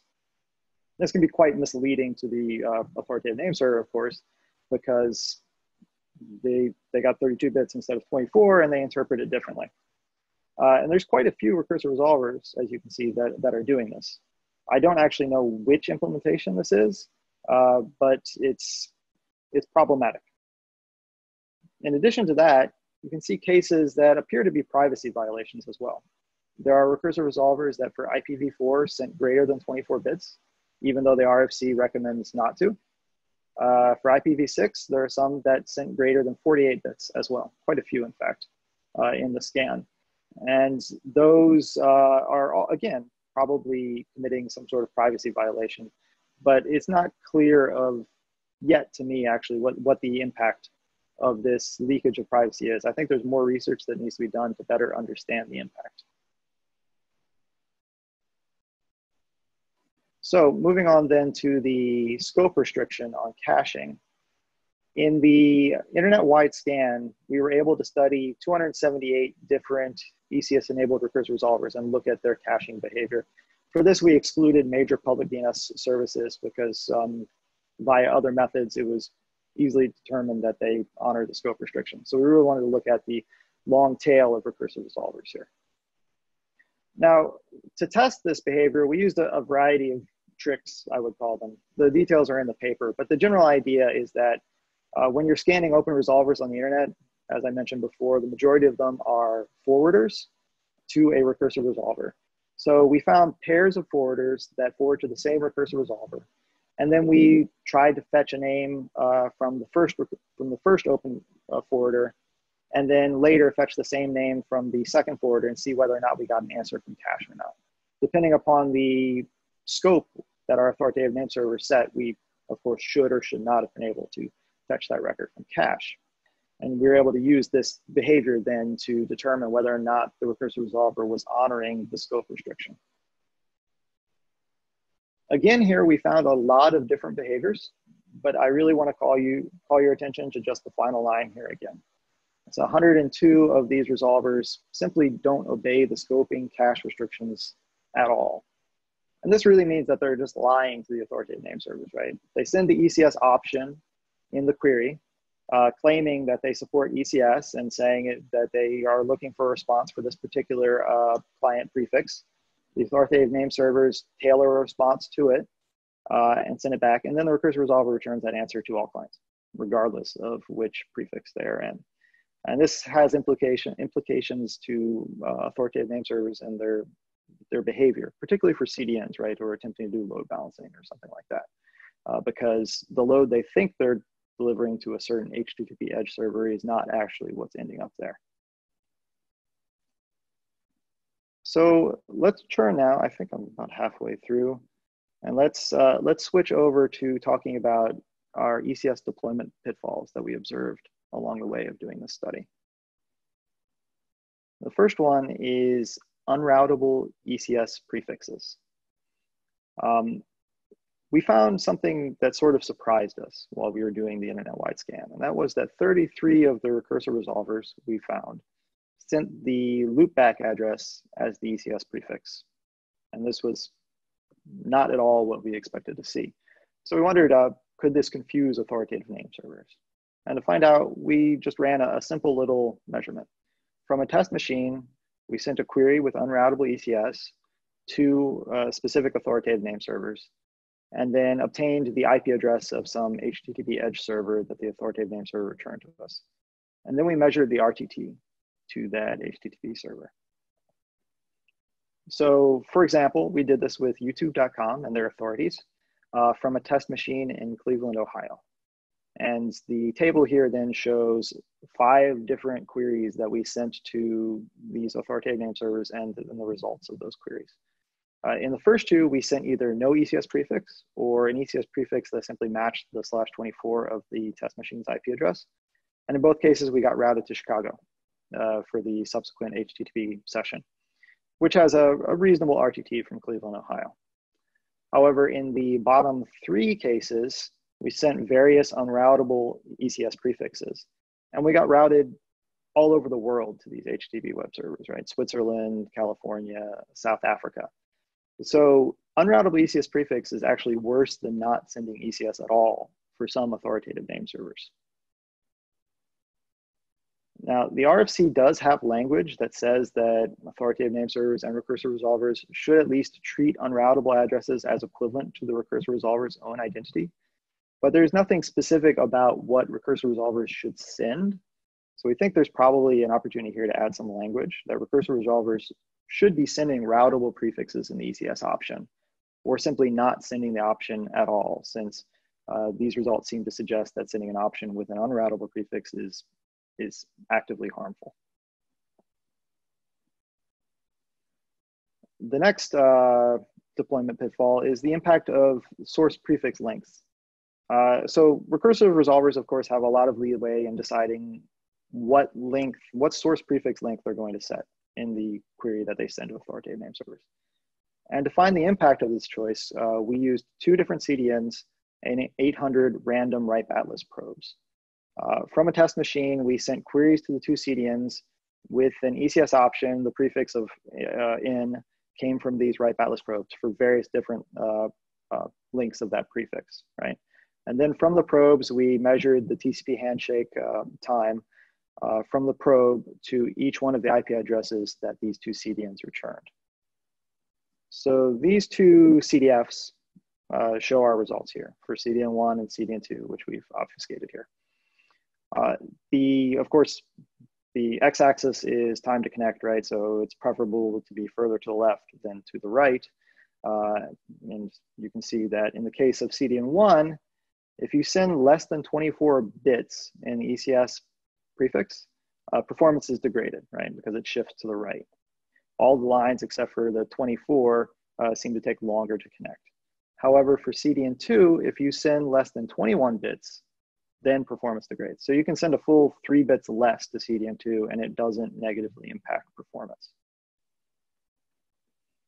So what prefix length should recursive resolvers use, right? Well, the RFC is clear that greater than 24 bits is a violation of user privacy, right? You're reducing the anonymity that's set that the user is able to hide within. But the results here seem to suggest that sending less than 24 bits is has negative impacts for some CDNs, at least some, right? So resolvers really have a choice here. They can either try to keep track of the source prefix length they should send per authoritative name server, or they could just send 24 bits for everyone. And that seems more likely to be the decision that wins out because it's a far simpler choice to implement. All right, one more pitfall then, I think I still have time, is the impact of hidden resolvers. So again, in our internet scan, we found some things that was, again, a bit surprising to us. This graphic shows the sort of the standard layout of the internet scan, right? From our scanner, we send a query to an open forwarder that forwards that query to a recursive resolver, and then the recursive resolver sent a query onto our experimental authoritative name server. However, in a small fraction of these measurements, the ECS prefix that arrived at our authoritative name server didn't match the forwarder's IP address, the recursive resolver's IP address, or even the scanner's IP address. And that suggests that there's something else here, something in the middle here, that the recursive resolver is picking up the IP address and putting into the ECS prefix. Regardless of what is exactly that thing in the middle, right? It's important to note here that the authoritative name server is going to use the ECS prefix rather than the recursive resolver's IP address or any of the other IP addresses it doesn't even know for server selection, right? To pick out an HTTP server for the client to connect to. So the natural question that comes out of that then is the recursive resolver or the hidden resolver prefix closer to the forwarder, right? Because that determines whether or not ECS is beneficial or harmful in this case. We broke down the scenarios into 3 groups. Cases where the hidden resolver is further away from the forwarder than the recursive resolver, which is 7.8% of our measurements, where they're roughly the same distance, 19.5%, and then when the hidden resolver is closer than the recursive resolver, which is the majority, 72.7%. But these first 2 cases are cases where ECS is actively harmful, the top row, right? Because you're getting mapped further away from the forwarder by using ECS, or just not beneficial, right? Because you might as well use the recursive resolver's IP address if the ECS data is just as close to the forwarder. And that counts for 30% of our measurements. This is, of course, in terms of measurements rather than in terms of a portion of the population. So I can't say how common this is on the internet, but it does clearly at least make the case that it is very important when deploying ECS to make sure that it is deployed and supported throughout the entire resolution path from forwarder all the way to recursive resolver. Otherwise, ECS can be added some point later in the path and be potentially harmful to end user experience. So quickly to summarize the key takeaways, I think. First, ECS deployment remains not very widespread, which is probably not very surprising. The deployment that does exist is concentrated with a few public DNS providers and an unexplained skew towards China. probing for ECS support by recursive resolvers of authoritative name servers is virtually unused, except for a few major public DNS services. Resolvers are either always sending the ECS option in all their queries or not sending it at all. There's some evidence of privacy erosion via too long of ECS prefixes, but there's more study really needed there to understand the significance of this. And many recursive resolvers are disregarding the scope caching restrictions. And this is disruptive to authoritative name servers in both their load balancing and how they do server selection. It's also a violation of the RFC, clearly. Finally, there are many different pitfalls in deploying ECS that can make it either useless or harmful to users. And these include sending unroutable ECS prefixes to authoritative name servers, sending too short of an ECS prefix, which can be harmful to some CDNs, and the observation of hidden resolvers, cases where the ECS is a poor representation of the ultimate client because it is not supported along the entire resolution chain. That is my talk. I can take questions. Thank you. Okay, great. Thank you, Kyle. Let me start relaying some questions for you. And we have one from Moritz Mueller, slightly provocative, shall we say. He says, considering that ECS seems to have many issues and is not very widespread, do you still think it still makes sense for CDNs to rely on ECS to direct traffic? I think it is important to CDNs that it still be used. And there are a few, I mean, I don't want to be too negative on it, right? There are people that are certainly implementing it correctly. So it can be effective in many cases. There are just many cases where it is also not effective. And I think it's very important that it exists for CDNs. So part of what I would hope to see come out of studies like this is an effort to try and clean it up a bit and get rid of cases where it is either not useful or harmful to performance. Okay, next question is from Brian Dixon, who asks, did you validate ECS on the public providers? Do they all do what you determine is good for end user performance? For authoritative providers, are there simple rules for looking at what is sent in ECS versus the IP address of the resolver? That is, only use ECS if /24 or one of the well-known resolvers. That's a good question. So first part, we did not validate behavior of all open public DNS services. We looked at a few of them and found that in general, their behavior looks correct for the RFC. To the second point as to, are there some general rules of thumb that authoritative name servers can use? A few clear examples are ignore unroutable ECS prefixes, right? That's a change that I believe Google has already made at this point for their authoritative name servers, and other authoritative name servers should look to do as well. I don't know of any particular way that you can, from other ECS prefixes, know whether or not it is good or bad, right? Because ultimately you don't have the information to compare it against. So a recursive resolver could potentially send you cases where the ECS is reliable and you should be using it because it will allow you to return a better answer. And also at the same time, other cases where it is not reliable and you won't be able to distinguish because it is coming from the same source. Okay.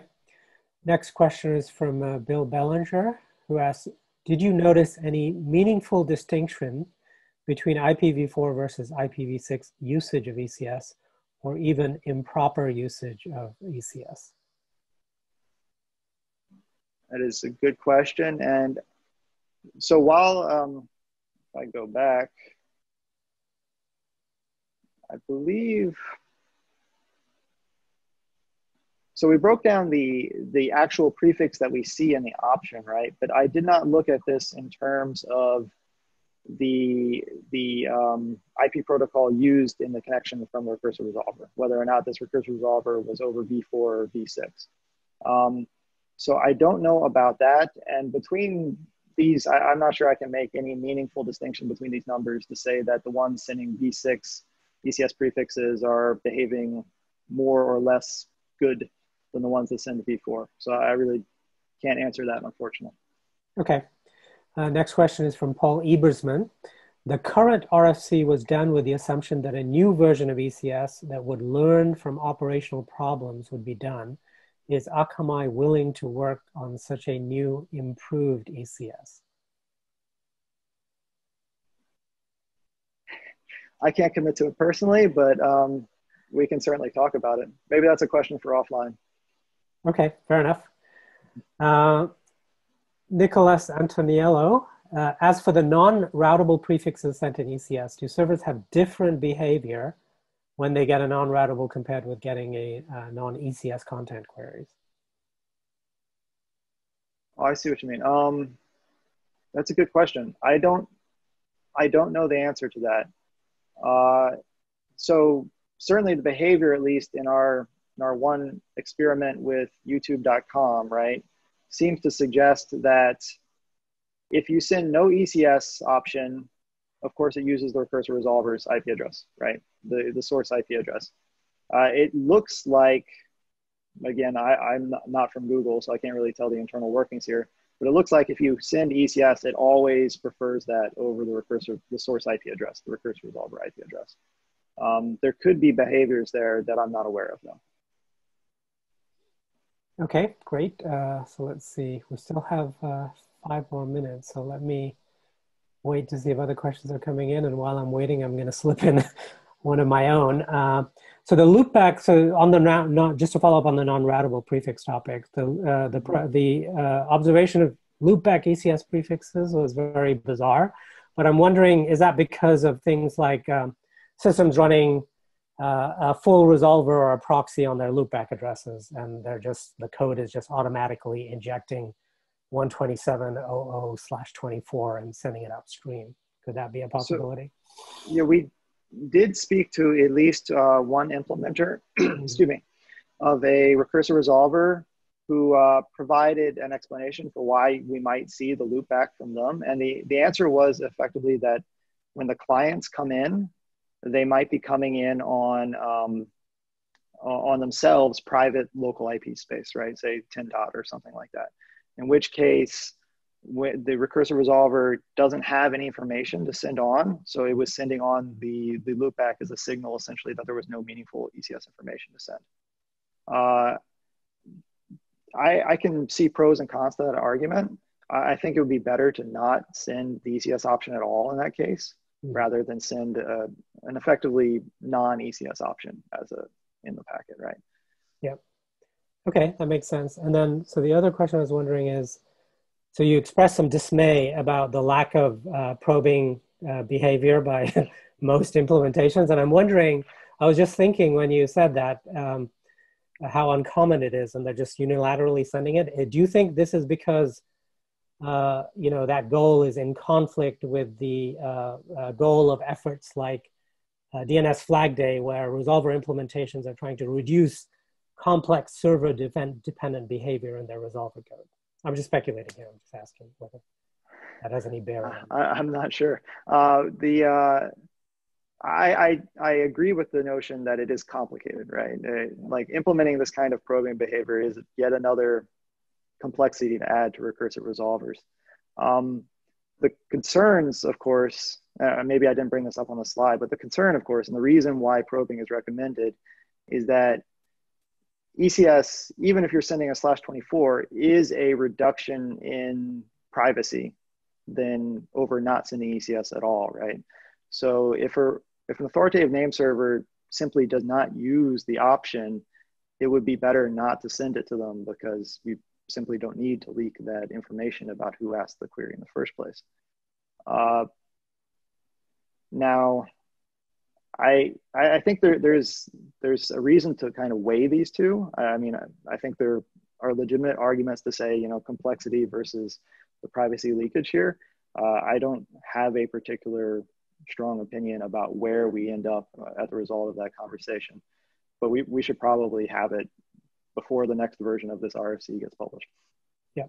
Okay, got it. And we have time for just one more question, and this is from Terry Bernstein, who asks, do you have any idea as to usage volumes of the resolvers that do not obey scope caching restrictions? Can you characterize the organizations running these resolvers? Let's see. So the answer is probably not. I don't think I have the data for that. The only characterization data I believe I have is that they do tend to be, as I mentioned, skewed towards China. So the non-major public DNS services that are supporting the ECS option tend to be skewed towards China. And beyond that, I don't really have much data on their query volumes or the organizations that are actually operating them. Okay. All right, great. Thank you very much, Kyle, for an excellent presentation. Thank you. We now have a longer break in the schedule, but I'm going to hand things over to Keith before that, as he has some announcements. So Keith. Okay, thank you, Shumon and Anand, for this morning's session. Well, I say this morning, today's first session. We'll be breaking for an hour. One of the things that I should do is thank the sponsors and patrons for this workshop and our workshops this year. I'm pleased to announce that we have a late-breaking sponsor. NS1 have generously agreed to step up and sponsor this particular event. Also, VeriSign as our promoter patron for all the workshops this year. So during the hour's break, we're doing two things for interaction. In a side Zoom room, Jerry Lundstrom will be doing a development Ask Me Anything. So that will start at 15:10 UTC in 10 minutes. And in Mattermost Ask About OARC chat room, so Graves, our membership coordinator, will be available to ask any questions from existing or potential OARC members. Sure, you'll see details of both of these rooms in the rolling slides that we're going past. Also, NS1 are giving us a chance to win a few prizes. So there will be details in the rolling slides in the Zoom side chat. That's it for now. We'll be resuming in almost exactly 1 hour at noon, sorry, at 1500 UTC. Hello, everybody. Welcome back from the break. My name is Ulrich, and I'm part of the DNS-OARC program committee. Yeah, I hope you all had a good break here in Stockholm. It was actually sun when we started, and it's now starting to rain. So absolutely time for some more DNS. And with that, I think we start right into it. And next up is Petr Špaček from CSATNIC, and he's talking about DNS shotgun, realistic DNS resolver benchmarking. Please, Petr, take it away. Thank you very much. Let me share my slides. I can see your slides and I can hear you. That's excellent. So once again, welcome everyone to talk from very rainy Brno. So in this talk, we will briefly look at the RESPERF, which is vulnerable. And then we will have a look at a new tool called DNS Shotgun. And finally, we will dive into measurement results and try to draw some conclusions from them. So RESPERF is well known, but the most important thing here is that it basically reads a text list with the queries which contain, and the list contains just name and type. And then the RESPERF is replaying the queries as quickly as possible until the resolver breaks. That's it. The problem is that the input text doesn't have any information at all about timing. So the cache hit rate is just unrealistic. It just doesn't make sense. And for encrypted protocols, it is also important to know that the text list doesn't contain any relationship between queries. So we just don't know which queries should go over which connection, and that's it. We could go on, but to sum it up, RESPERF is just focusing on QPS and nothing else. So it's not really fit for a purpose of benchmarking encrypted protocols. So to overcome this limitation, we at CSATNIC Labs started a project called DNS Shotgun. And the aim is to provide tool set for really realistic DNS resolver benchmarking. The tool already works. it has some very basic user interface, and we hope that it will have more versatile user interface later this year. The first bullet is linked to the source code. It's open source GPL v3 as usual. And also the second bullet leads to automation scripts we were using for this presentation. So you can have a look, you can take inspiration. At this point, I think it's a very good time to thank first DNS-OARC and especially Jerry from DNS-OARC for a library called DNS-JIT, which we use as a building block for DNS Shotgun. And also we would like to thank Comcast Innovation Fund, because they funded the work which allowed us to support encrypted protocols for DNS. Thank you. So finally, I was talking about DNS Shotgun, why it is so different. The main difference when compared with RESTperf is that RESTperf is measuring QPS, and Shotgun, on the other hand, is measuring the number of clients the resolver can handle. And obviously, these two don't translate easily to each other because different clients have different behavior, does different QPS, and so on. In principle, DNS Shotgun reads Pcaps, preferably with real traffic as captured between the client and the resolver, and then simulates clients based on the behavior observed in the Pcap. When Shotgun replays queries, it is keeping the streams as they were in the original Pcap. So if we say that one client has one source IP address in our Pcap, the Shotgun will use, for example, one TLS connection from for queries from this one specific client, for example. Also, the Shotgun attempts to keep the timing minus 1 second, so that should provide realistic hit rate. And of course, we need to configure the transport, right? So it allows us to fine-tune parameters about TCP connection idle timer and so on and so on. I think that was 4 minutes of theory, and that's always too much. It's boring. So let's have a look at some experiments. We have taken Pcaps from university, and as far as we can tell, in the Pcaps, there were no running attacks, so the traffic looked just normal. And then we always started experiment with clean state. So the resolver had empty cache, and clients on the other side had no TCP connections, nothing cached, and so on. Then we used DNS Shotgun to measure first 2 minutes after the client started sending queries to the resolver, and we were monitoring whether the resolver is keeping up. That's it. Then we find out that, okay, this resolver can handle this load, so we increased the number of simulated clients and went on until the resolver broke after the load. That's it. The very last bullet on this slide has some hardware parameters, but let me emphasize that this is not really important because different data set, different configuration, and so on will lead to different absolute values from the measurement. So don't, take the absolute values that don't get in love with them, because what's more important is the relative comparison between different transports. The absolute values are just means, not the target.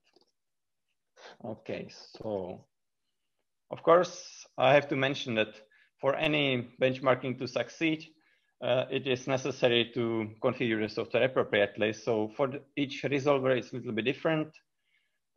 What's common is obviously number of file descriptors, file descriptor limit in the operating system, and then the hard part. The hard part is the networking stack in general. And unfortunately, the tuning is different for every network driver in Linux kernel. So I will basically point you to the Linux kernel documentation. Look at the documentation for that particular driver and follow that.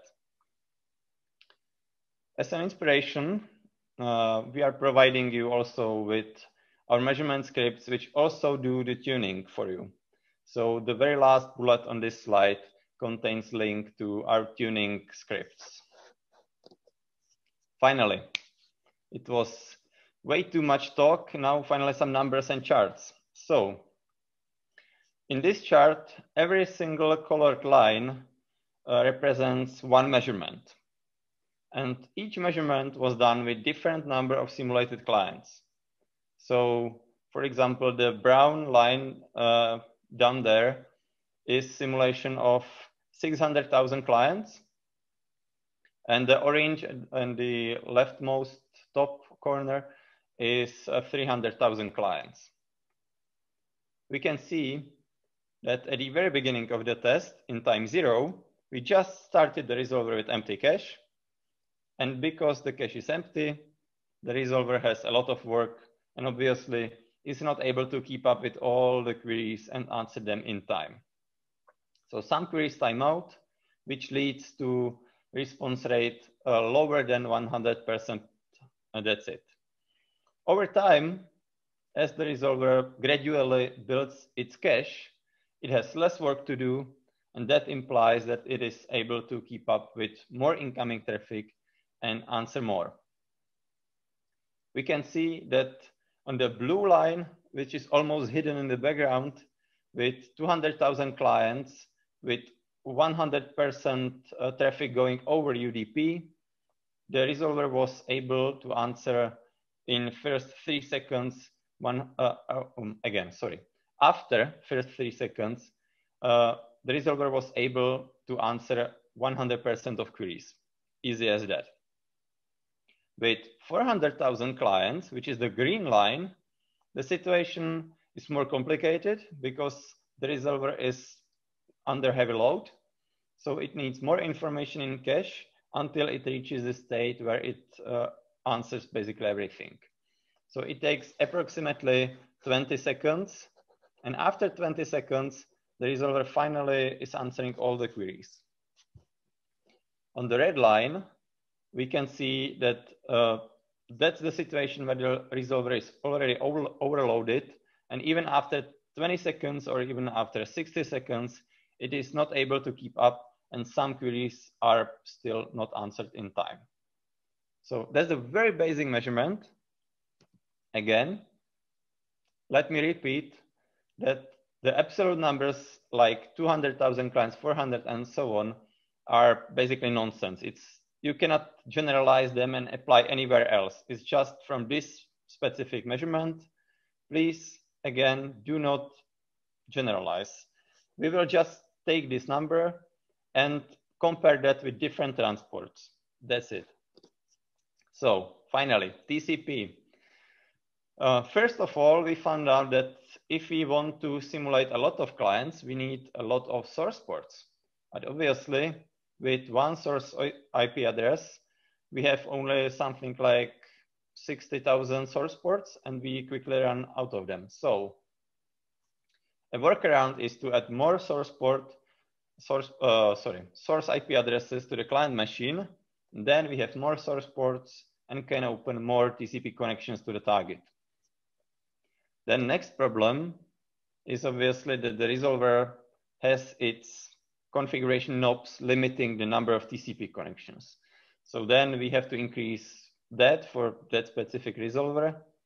And finally, we are getting to the question of idle timer, because the client can either close the connection immediately as soon as the client gets its answers, or the client might keep the connection open for a longer period of time just in case something needs to be resolved. So we've done the measurement again, now with 100% traffic going over TCP without any encryption, just TCP, and without idle timer. So the client is closing the connection as soon as it gets its answers. That's it. Here we can see that 20 seconds after start, the resolver is able to service approximately 180,000 clients. And that's about it. Of course, the question is, what happens if we increase the idle timer from 0? So we increase the idle timer to 10 seconds. So the client keeps the connection idle for 10 seconds and then closes it. Now we can see that 20 seconds after start, the resolver is able to service approximately 250,000 clients. And again, that's about it. So if we take these absolute values and put them in a table, we can compare the performance over plain UDP and TCP without idle connections and TCP with idle limit 10 seconds. And now we can easily see that the TCP without idle timer basically leads to performance degradation approximately 2.2 times when compared with plain UDP. If we compute that for TCP with idle limit 10 seconds, we get to something like 1.6 times worse performance when compared with plain UDP. Okay, that was TCP. That's the basic for TLS, right? So let's have a look at TLS. That's obviously way more complicated to benchmark because it has tons of parameters. First question is, what TLS version do we want to benchmark even? So we started with version 1.3. And then the next question is, what certificate signing algorithm do we use? We didn't know, so we benchmarked 4 of them. And then the question is, what is the behavior on the client side? Whether clients do TLS session resumption or whether they keep the TCP connection open for a longer time, so they don't even need to do the resumption, or what they do. So we were measuring with idle limit 10 seconds and clients which did TLS session resumption. And it turns out that the TLS performance with RSA certificates, it's just terrible. So just don't do that. But luckily, the modern certificate signing algorithms like P256 or ED25519, or these like elliptic curve modern stuff, it's quite efficient. And in our measurements, against not resolver, the performance degradation, again, when compared to plain UDP, was approximately 2.9 times. Then we digged deeper into behavior of individual clients. And it turns out that if the TCP idle limit is reasonably long, let's say 10 seconds in our case, tons of clients will open the connection in the very beginning of the test. And then most of the connections is stable, more or less. And just small subset of clients is opening and closing connection during the test, which really helps because it doesn't force the resolver to do a lot of TLS handshakes. And it turns out that in case of elective curves, the TLS session resumption doesn't save a lot of, on the CPU side, it saves round trips, but not CPU. So what happens if we configure the client to always close the connection as soon as it gets its answers? And then it's really bad. The TLS performance, even with the best performing certificate signing algorithm, is approximately 10 times worse when compared with plain UDP. So just don't do that. And finally, because we are done with TLS, we have arrived to holy grail of DNS protocol engineering, TCP plus TLS plus HTTP. Yay. Again, we have a problem that we have tons of parameters and we have to decide what to measure. So we have to select HTTP version. The version 2 hopefully is what people use with DOH. We went with that. Then the question of HTTP method, whether GET or POST. We went with a GET, and it turns out that the difference is not really big. And then the problem is that basically everything depends on client. because in HTTP, the client has tons of options what to do, what to send, what not to send, whether the client will do compression when sending the HTTP headers or not, what headers the client will send, and so on and so on. So it's really immense field to explore. So in this case, in our case, we were benchmarking situation where the client is well behaved, doesn't send any extra headers nobody asked for, doesn't do anything crazy with HTTP compression, nothing, just well behaved DOH client. And in that case, our measurement, again, done using the same method, just gradually increasing the load until the resolver breaks. This method gave us a number that approximately, the resolver is handled to approximately 3.3 times less clients than over plain UDP. So the performance degradation, if we use very performant TLS certificate signing algorithm and keep the TCP connection open for 10 seconds, is approximately 3.3 times. So that's the DOH. And now, of course, the question is, okay, now we have seen numbers for latest, greatest development version of not resolver. What about others? With bind, there is not really much to measure because there is no DOT or DOH. But we have Power DNS and DNS disk as its external proxy, which does all the encryption. Unfortunately, for some reason, we were not able to get reasonable performance out of this combination, so we just gave up. But luckily, Unbound has DOT for quite some time, and a couple of weeks ago, Unbound also got DOH support. It's not released yet, but we are testing the latest code in master. So again, we were doing measurement using the very same technique. So again, increasing the number of simulated clients until the resolver breaks. And this gave us absolute values for each resolver. You can see that the numbers widely vary, but the absolute values are not really interesting. Now we can look at the line with, or row with UDP performance as a baseline. And now we can normalize the performance of other protocols for given implementation to this baseline on UDP. If we do that, we get a table with relative protocol performance. Or in other words, we can see if I'm using not a resolver and all my clients switch to DOT, I will need 2.9 times more power or performance on the resolver side to handle the load. That's more or less meaning of the table. And to our surprise, we have found out that performance overhead for different transport protocols is very much similar across different implementations. Even though the baseline UDP performance is wildly different for different implementations, the overhead of TCP, TLS, and HTTP as implemented today is more or less the same.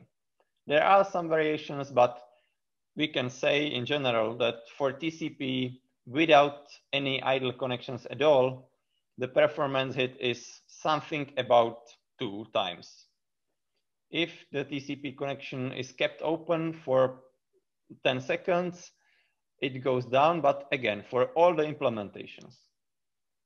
For TLS, it's a little bit harder to draw general conclusions because we have only 2 implementations to compare.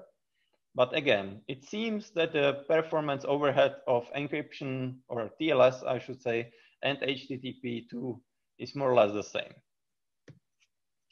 So our time is up. So time to conclude. The most obvious takeaway is that just don't use RSA, avoid it if possible, use modern certificate signing algorithms based on elliptic curves. Then the surprise I just described, that it seems that if you go to full TLS with reasonably behaved clients, it will cost you approximately 3 times what you have now. And that's basically it for the generic conclusions. The problem is that all the measurements very much depend on the client behavior, because the client is the king. It depends whether the client keeps the connection open or not, and so on. So the only really useful advice I have is do not generalize, do not trust my numbers. Take the source code, it is available. Take your Pcaps with your traffic, your client behavior, and measure it yourself. If you need any help or have any questions, please ask either now or send them to the email address as you can see in slides. Thank you for your time, and I think that we should be able to handle your questions. Yes, thank you, Petr. Very interesting talk, and we actually have some questions here. So let's see. Joe Abley asks, referring to your first slide with the graph, where is the resolver being tested getting its responses? Are they being retrieved from the live internet, or do you have some captive way of supplying responses to the resolver under test? That's a very good question. We do it on live internet, so whatever resolver has to do, it has to do on the internet. Obviously, it has an inherent reproducibility problem, so we just test it 5 times in a row. And if it comes same all the time, we think it's fine.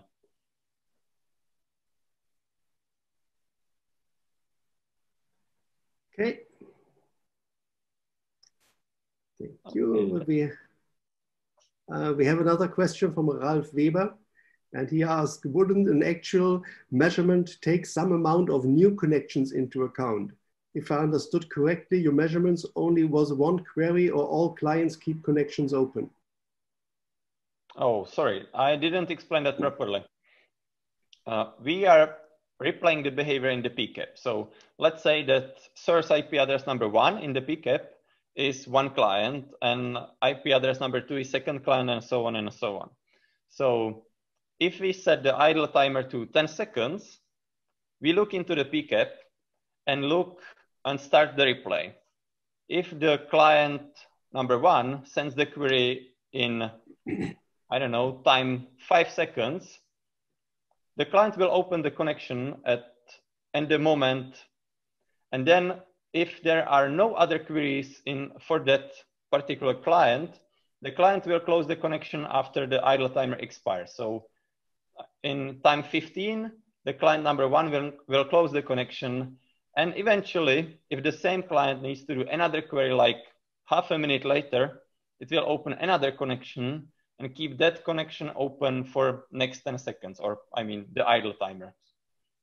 So the length of the TCP connection is, made in a way which mimics what the real client would do.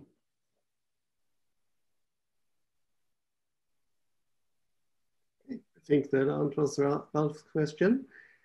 And we go on here. Next question comes from, Ralph says, thanks for the explanation and the talk in general. Did you measure how often reconnect appear?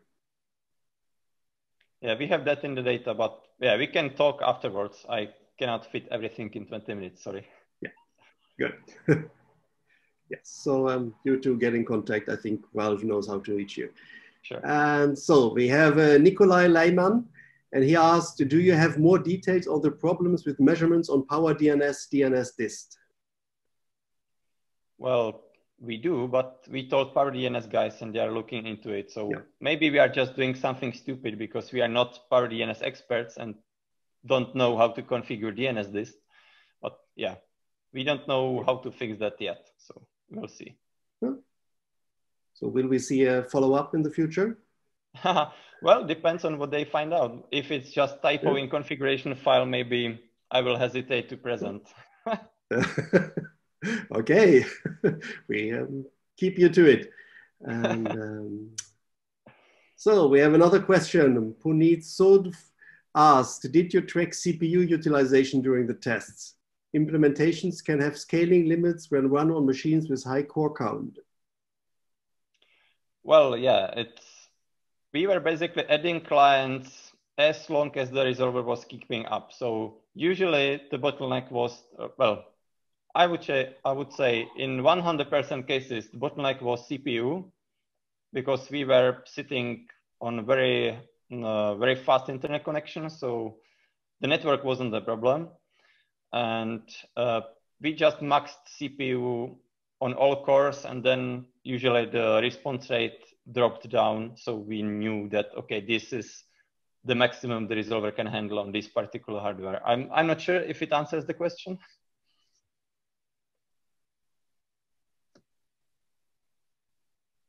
Let's see if Puneet comes with a reply here. But I think, I think it answers. Okay. Mostly, yes, good. And and then we have a question from Alison Mankin. Can the tool test mixed transports?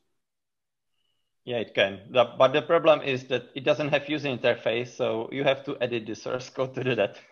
That's exactly the thing we want to implement before end of this year, hopefully.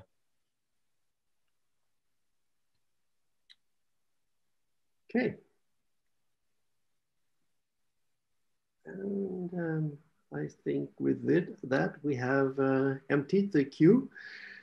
Perfect. And, yes, so thank you very much, Petr.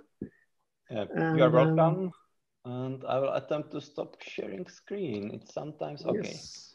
Since it works. So, and we move on to our next presenter, which is Bill Belanger from Sara, the Canadian ccTLD registry. And he will be presenting DNS processing in the cloud with Pcap Choo. Bill, please go ahead. All right, just checking to make sure you can hear me, see me, and see my screen. Yes, I can see your screen and hear you very well. Great. All right, so hello everyone. My name is Bill Belanger and I'm a development team lead at Sara, the Canadian Internet Registration Authority. Thanks for joining me today to talk about our project Pcap Choo, what it is, why we did it, and what we discovered while working on the project. This project was in response to an issue that we encountered in late 2018 and caused us to rethink our Pcap engine architecture. As you can see, our three major goals were mainly focused around removing the Hadoop-based infrastructure and the systems surrounding it. But before we dive into the meat of our project, I'll first give you a little more background about Sara and what we're doing. Sara is the registry behind the .ca domain, so it's our job to manage that and keep it secure and available for all Canadians. As a nonprofit, our mandate is to build a trusted internet for all Canadians, which involves working in a variety of other areas, such as internet policy and governance, as well as developing cybersecurity services to protect Canadians at home and at work. Sara's DNS infrastructure has grown beyond simply hosting .ca. Our system is used to support other countries and TLDs with their domain registries, and now hosts an Anycast system for more than 250 top-level domains. So this is a diagram of our previous Pcap engine system. The ingestion engine is running a Java program that consumes the Pcap files and writes the data to a Hadoop cluster using the Avro format. The system then uses the Oozie workflow scheduler to rewrite the data into the Parquet format once a day, thus reducing the file size of the content. The Parquet data is later consumed by our business intelligence team to their data warehouse through their ETL processes, using the Impala SQL interface provided by the Hadoop system. The BI team then uses the data in their warehouse to produce reports as needed. So the biggest issue with this system was the ingestion engine, and it being a single point of failure. We also realized that after having the system in place for a few years, we were barely utilizing the power of the Hadoop cluster. So we had a decision to make. Do we try to use more Hadoop or less? As I alluded to earlier, a decision was forced upon us during the later part of 2018, when our infrastructure was used in a random subdomain abuse scheme. Our problem was the amount of traffic we received. The random subdomain generator was issuing 3,000 queries a day to each of 900,000 different subdomains. This large spike in traffic was a 220% increase and it completely backed up our data pipeline. We ended up having to delete some data so that we could clear up the pipeline again. The issues were patched within a day, but losing data always leaves a bad taste in your mouth. Once we had patched the system to better handle the spike, it didn't really require our attention anymore. And after a few months, the abuse stopped just as suddenly as it had appeared. Because of this event, we decided to redesign our Pcap data flow. Enter our new ingestion engine, Pcap Choo. This engine liked to consume Pcaps, and as my little kids used to say at the time, the engine goes choo-choo. The goal was to swap out the ingestion and Hadoop section with the cloud-based solution. We ended up going with a two-stage process. First, the edge nodes would upload their Pcaps directly to the S3 data lake. This was done through curl and HTTP post.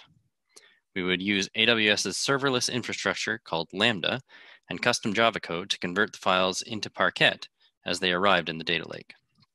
Using AWS Athena, the BI team was able to submit SQL queries to retrieve the data directly from the Parquet files in the S3 bucket. We had a long discussion around whether or not we wanted to upload the raw Pcap files into the data lake, specifically around the cost. The decision was to push the entire Pcap into S3 for two reasons. Number one, we weren't sure how many resources Pcap Choo would use on the edge. And number two, we wanted to maintain a proper source of truth, which was the full Pcap file. So this architecture removes the single point of failure that was the old ingestion engine, and it also removed any concept of hard drive capacity. With Athena's SQL-like interface for our BI team, there was practically no modifications they needed to make. And with all this in place, we were able to decommission the existing Hadoop infrastructure and convert our entire process to the mystical cloud. The project took slightly over 4 months of man-hours of development and has been running smoothly for almost 2 years now. In fact, the project ran so smoothly that the next year, in 2019, we got hit with the exact same random subdomain abuse, and we never even noticed. The dev team was only made aware of the abuse when we were contacted by a member of the BI team asking us why the traffic had suddenly dropped off. After some investigation, we realized we had been weathering the subdomain abuse for over 2.5 months, and the new system handled it like it was just business as usual. Remember, this was a more than doubling of normal traffic counts for these TLDs. Now, all of that may seem all well and good, but everyone's got to be asking, how much does it cost? Running something in the cloud has got to be expensive, and processing all that data in the cloud, that can't possibly be a good idea. So I've collected some graphs from the first half of 2020. I specifically had to stop before July because at that time we rolled out a new product, which would have inflated the numbers. The first graph shows the difference between compute and storage costs.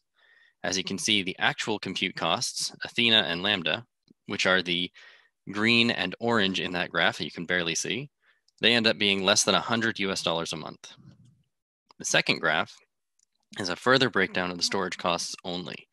To provide some context to these graphs, we average about 20 terabytes of Pcap files per month.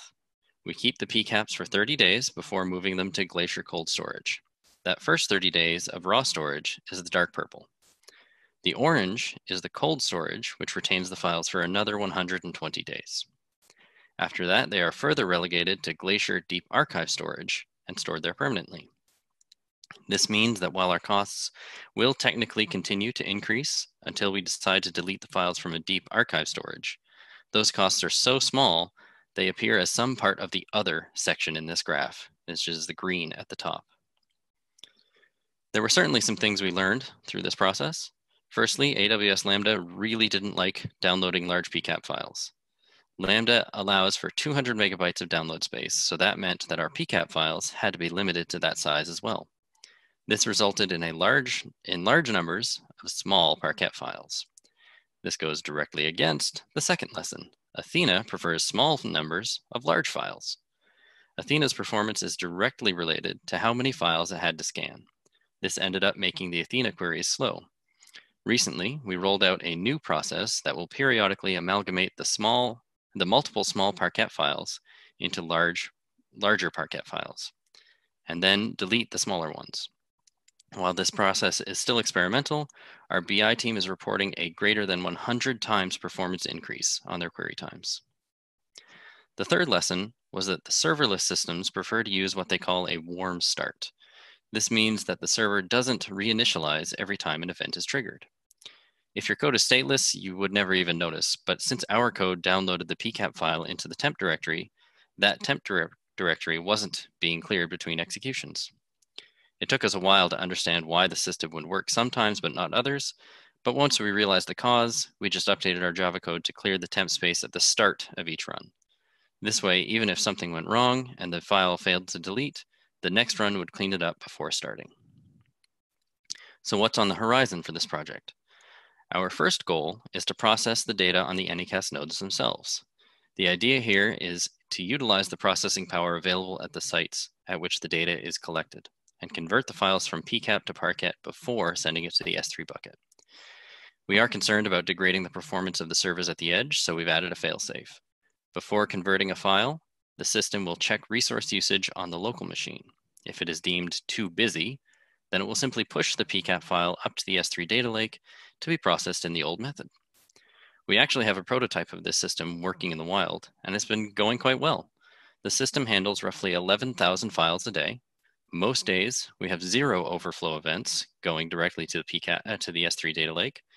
And I think our worst day, we saw 46 events, so 46 files.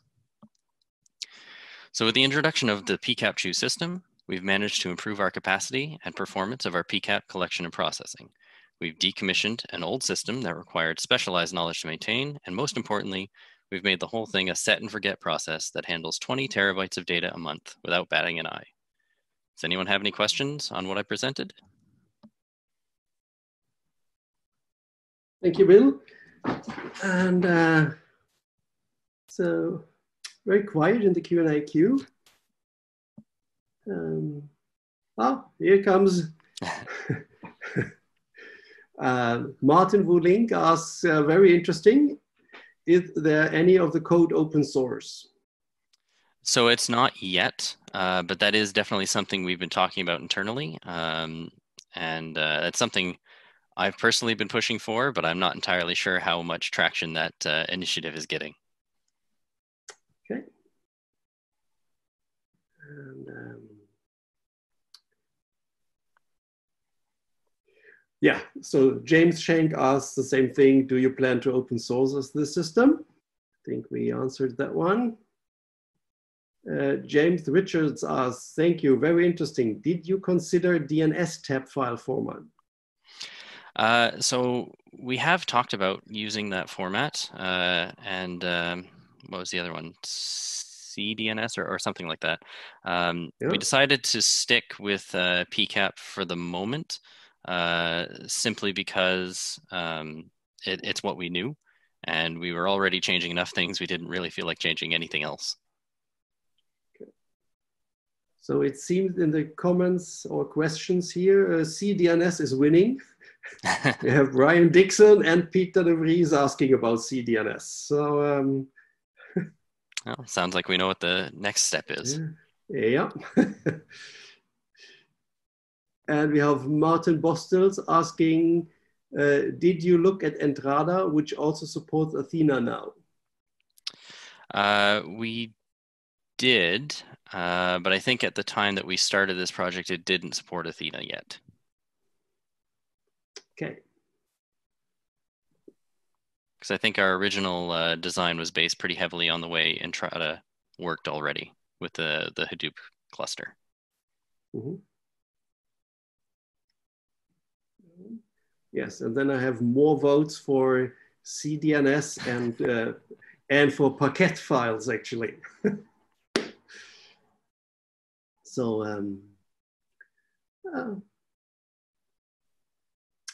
I think we got the message on the. I think so. Okay, we have James Shank asking, how many event entries do you process per day? So we get with our with the prototype that I mentioned, because I've got better measurements on that. We do about 11,000 Pcap files a day. When you say event, I don't know if you're referring to the overflow, where the system is just too busy and it has to upload it directly, the Pcap file directly to S3. So we get normally 0, but on the really, really busy days, we get somewhere between 20 to 40. Mm-hmm. And Robert Story asks, how did cloud costs compare to previous in-house costs? So I don't actually have too much data on the in-house costs because it gets absorbed by operations budget. But the cloud costs, as I showed, are about $1,700 US a month, and that is primarily because we are purposefully keeping the data out of cold storage for a while we're still sort of evaluating the system. We can certainly be much more aggressive with that process, that scheme, and put things in cold storage much faster. The other thing we can do is we can, you know, as we're doing the experiment now, is convert them to Parquet before writing them to S3, which would also greatly reduce the costs.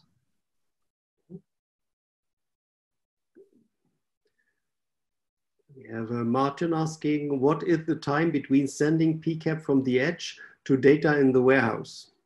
Yeah, so well, the data in the warehouse is a separate ETL process, so they run that once a day. But the data being available in the data lake, so after processing and all that, it typically takes about 1 minute and 30 seconds in the worst case. And I've seen it much faster than that. Okay, that sounds fast. And, so we have Martin again, and he asks, no problem with privacy and putting your DNS data in the cloud? So that was another long discussion that we had. So we are a Canadian registration authority, and we are only hosting the data in the Canadian region of AWS.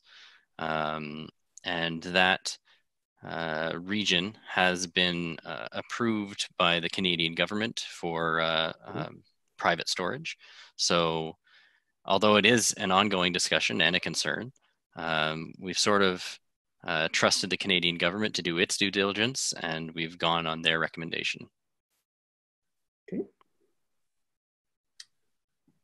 Okay, James Shank asks, sorry, I'm more interested in the DNS packets processed per day over the Pcap file count. Can you share the total DNS packets processed per day? So I can give you queries per second because I think I have that measurement. And I don't know about DNS packets total, but the queries per second across the whole system, this data is processing about on average 200,000 queries a second, and at spikes it's gone up to, I think, 380. Okay.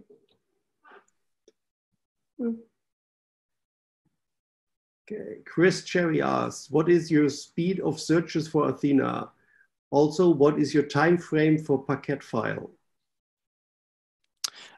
So we are doing the Parquet file stuff now. And it's, like I said, the minute and 30 before it arrives in Parquet format in the cloud. So I'm not sure if that's the question you're asking. What time does it cover? Oh, so because we have to split them up according to file size, it's usually more file size as opposed to time, but we are probably doing one file every 40 seconds or so. So that's 200 megs every 40 seconds. I think that's about right, but I'd have to double check that. And then the question around performance for Athena, with the amalgamation that I mentioned earlier, I think they are doing the entire ETL process in something like 14 minutes to pull an entire day's worth of data down to the warehouse. Okay, people, I'm cutting the queue now. We are already over time. So very popular talk. Apparently. And we have another question here from Roger Murray. Are you only using this model on .ca, or are you doing this for any other CCTLDs? So we are using this on other TLDs with their permission, obviously. But yeah, we do it for CA and we do it for some other TLDs as well. It's not rolled out to all of the TLDs we host on our platform yet. Okay. And last question from Martin Wuling. What data from the DNS packet do you convert to Pcap files? So that's a really good question. We have specifically trimmed down the data that we convert to only the stuff that was needed by the BI team for their reports. But that was a purposeful and conscious decision, and it's something that we've talked about expanding. If we decide we don't want the Pcaps to be the source of truth anymore, then we would probably convert the entire DNS packet. And what the specific ones are, I don't have that offhand. It's, you know, pretty basic elements, I think. Okay, and with that, we finish this session. Thank you, Bill. All right, thank you. And, we now go over to a short break. But even when we got over here a few minutes, I hope you all find that very interesting, and we will reconvene at 1700 UTC sharp. So see you in 12 minutes. Hello, everybody. Welcome back. We continue our deep dive into DNS here. And next up is Vincent, who I apologize to for not being able to say his last name, but he works at AFNIC and will tell us about their journey to elliptic stuff. Please, Vincent, start your presentation. Okay, can you hear me? Yes, I can hear you and see your presentation. Okay, perfect. So, and my name was perfect. I know it's always difficult to say that, but okay, it was perfect. So hello everybody, my name is Vincent Levigneron. I work for AFNIC, and I'm going to give you a presentation today about our work to change the DNS-OARC algorithm for all TLDs we operate. And first of all, a quick slide to present my company. So my company is a non-profit association, and this was founded in 1998. And we operate 6 CCTLDs. .fr is for France, but we also operate .re, .pm, .tf, .yt, and .wf. It corresponds to some French exotic territories. And we are also backend registry for 12 GTLDs, like for instance, .paris, .uvh, .bzh. And we are also backend registry for CCTLD, the .cn. .cn stands for Senegal, an African country. And we operate more than 3.5 million domain names. And we introduced the DNS-OARC 10 years ago. In fact, the same day the route has been signed.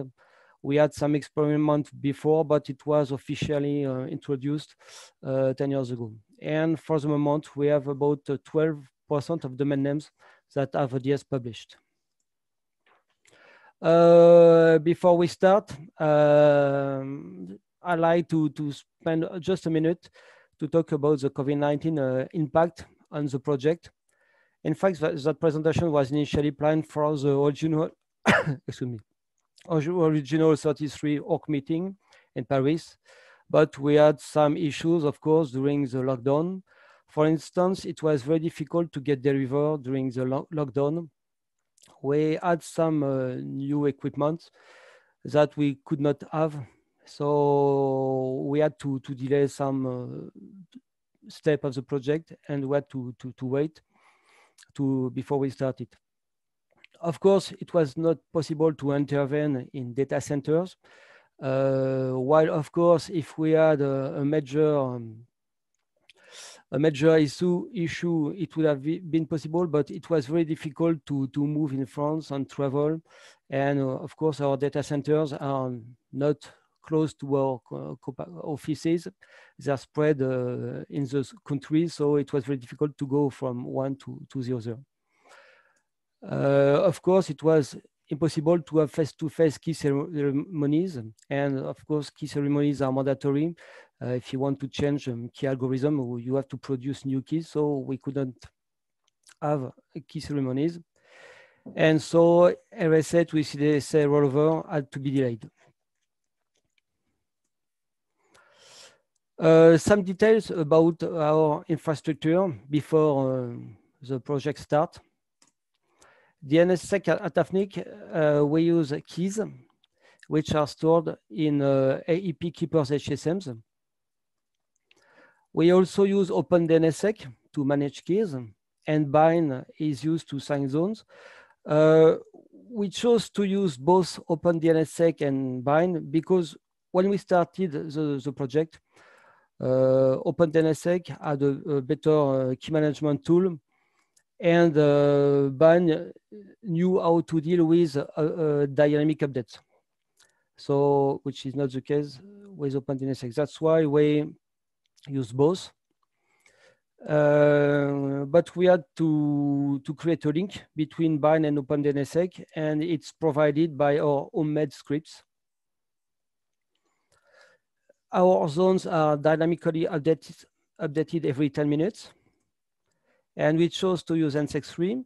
And at the beginning of the project, when we started DNS-sec, we changed several times per month the salt, which is no longer the case. And it's important to understand that keys and salt are not shared amongst TLDs. Each TLDs use its own set of keys. And in fact, it's the same thing for AFNIC zones like nic.fr, AFNIC.fr. They use their own keys and salt.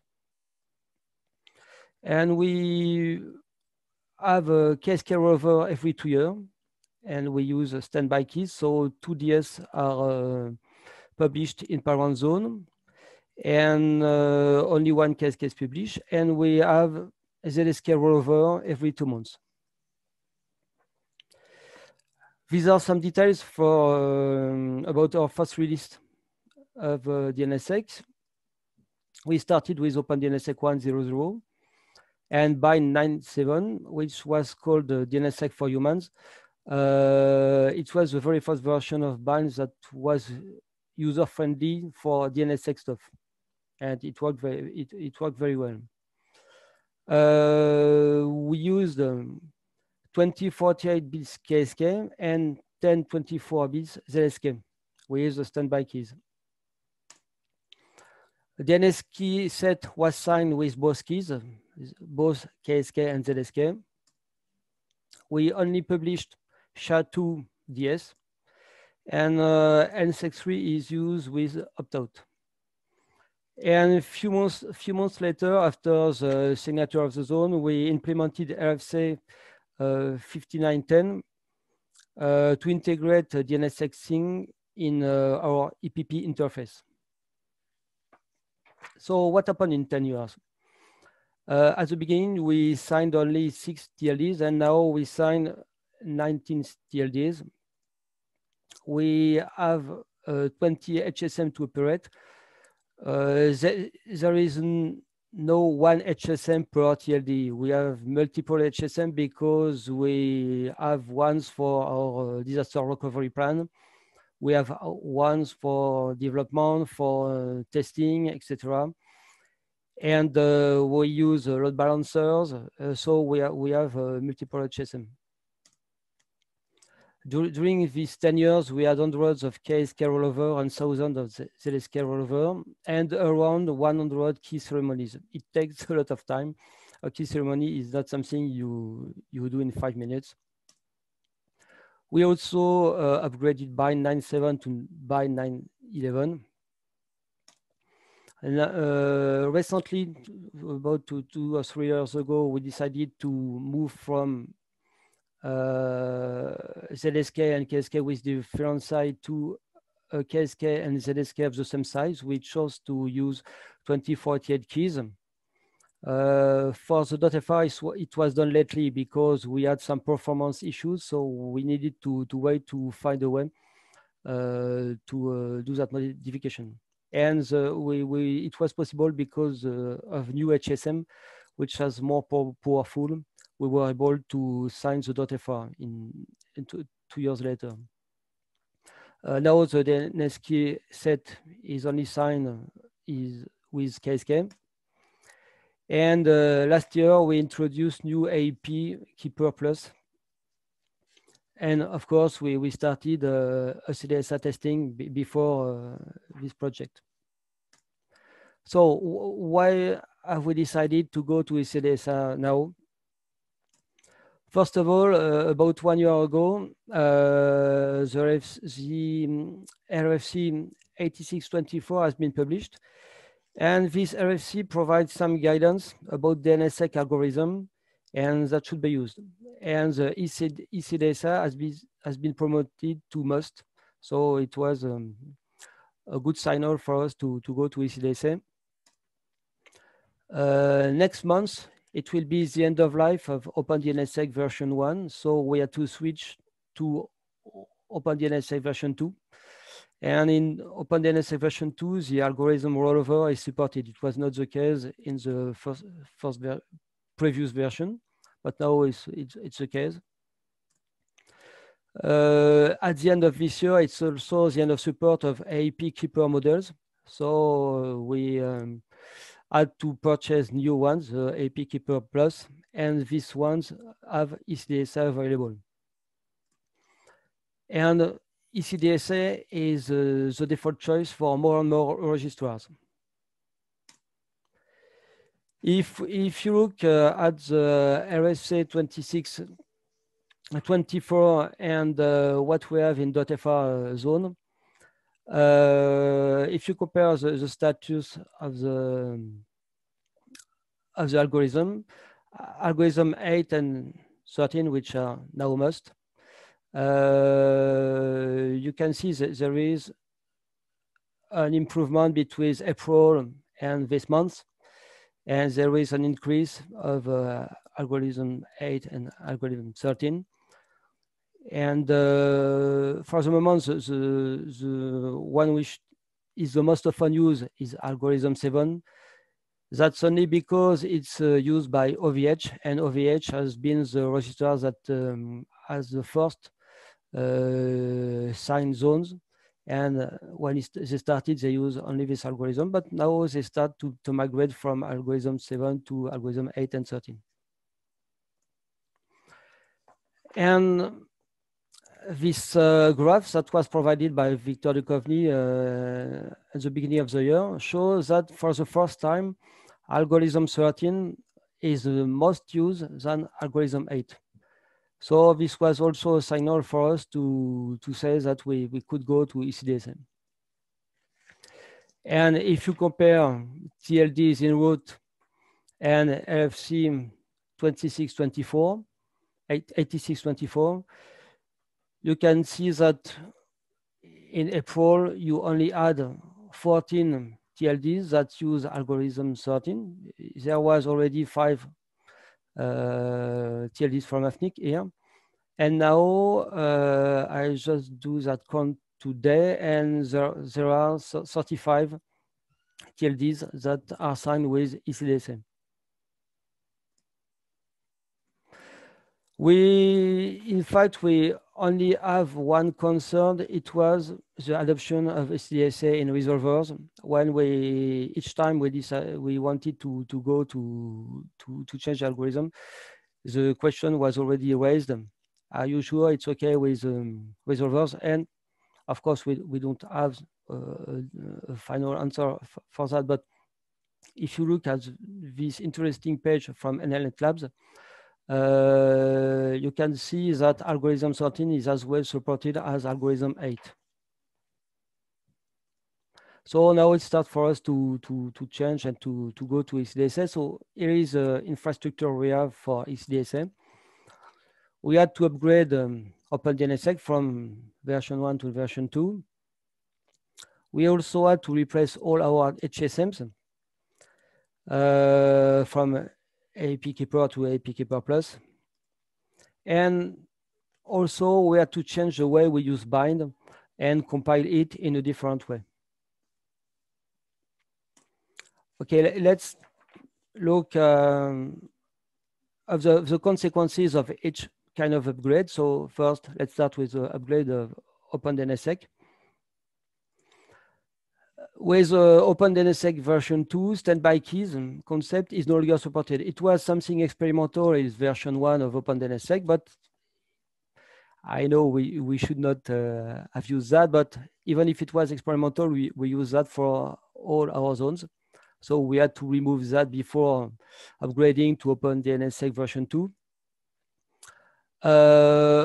Consequence was also that database structure is really different. We are not supposed to create directly the database of OpenDNS-SEC, but we do that for some kind of script we use to compare data, to check keys, etc. So that's something we use and we need. The key life cycle is more complex in OpenDNS-SEC 2. Command output has also changed. And we also had minor issues before version 2.1.6. But the good news is that the algorithm rollover works fine. So we had to modify our code and scripts to process keys for this upgrade. What were the consequences of the replacement of HSM? The first one is it's not fully compatible if you have both Keeper and Keeper Plus. We have a load balancing environment and it doesn't work as it is supposed to work. So we had some issues with that.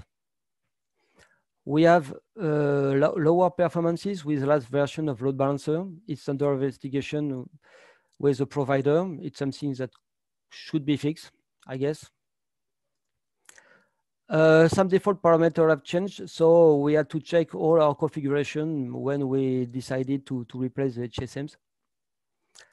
But the good news is for those of you who know this kind of HSM, the interface is really better, and the performances are better, and ECDSA is available, and the best is that now you can use USB sticks instead of smart cards to store applicative keys. It can be very painful to deal with keys on smart cards. Now it's really, really fast. And of course, we needed to make some modification in the tools we developed. And the last but not the least, the modifications and the consequence of the modification of the way we compile bind. Now we use native mode. This was not the way we compiled bind before.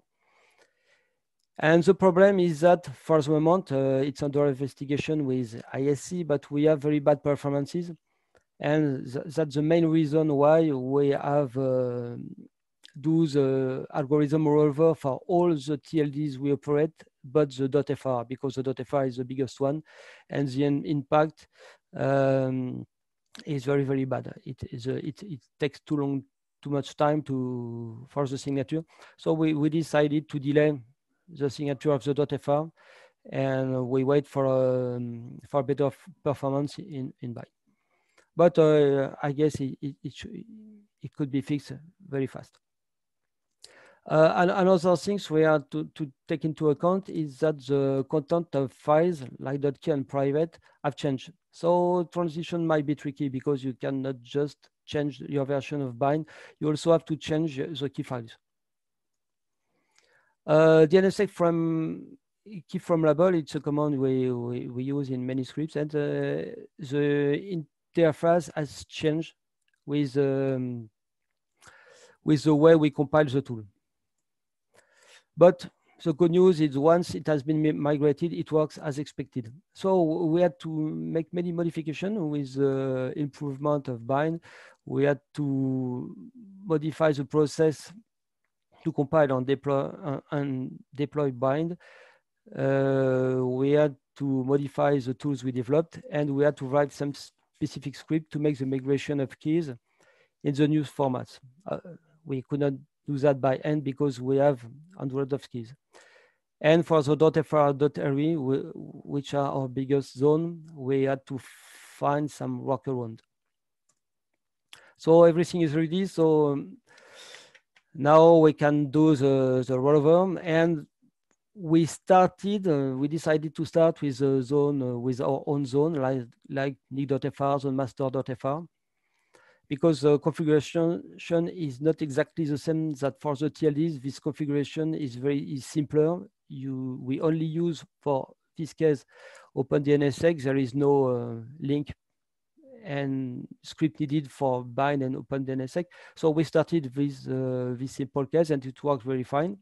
Then we do a rollover for the sandbox and pre-production infrastructure. Then the small TLDs in production, and we finish with the TLDs we operate as the backend registry. With DNS-Viz, let's look the impact of the algorithm rollover on zone side. This is what we have at the beginning of the project. As you can see, there are 2 DS records in the root. One for the KSK, which really reassign the DNS key set, and one for a key that is not published, a standby key. And we also have a ZSK, which is used to sign the zone, and a standby ZSK, which is just published. Then we migrate from OpenDNS-SEC 1 to OpenDNS-SEC 2. So we had to remove the standby keys. And we have a more simpler configuration with just 1 KSK and 1 ZSK. Then the algorithm rollover start. And for this step, that's what bothered you a little, because we were afraid of the increase of the size of the zone. For this step, we have to sign the zone with the old key, the RSA key, and the ECDSA key.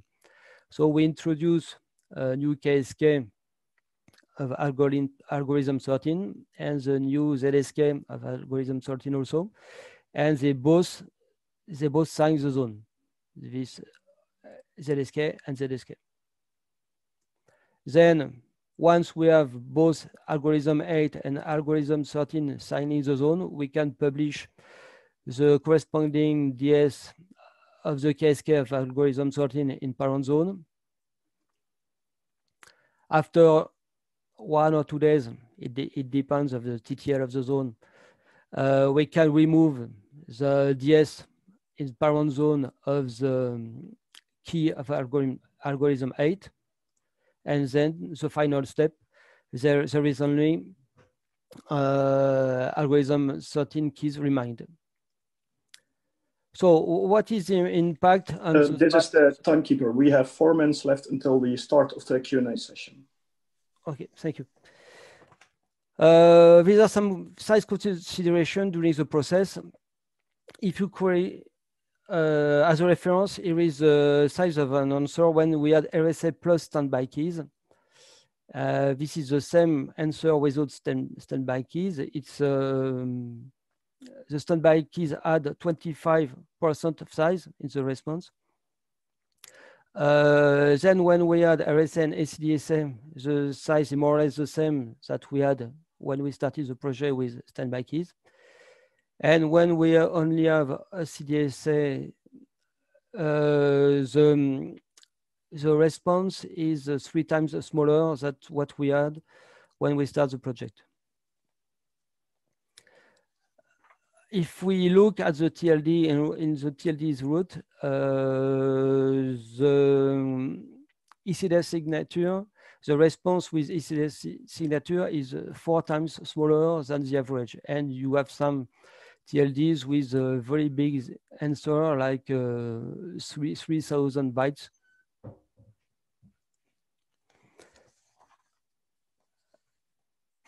Here is increase of size of the zone file when it's signed. So when we use only RSA,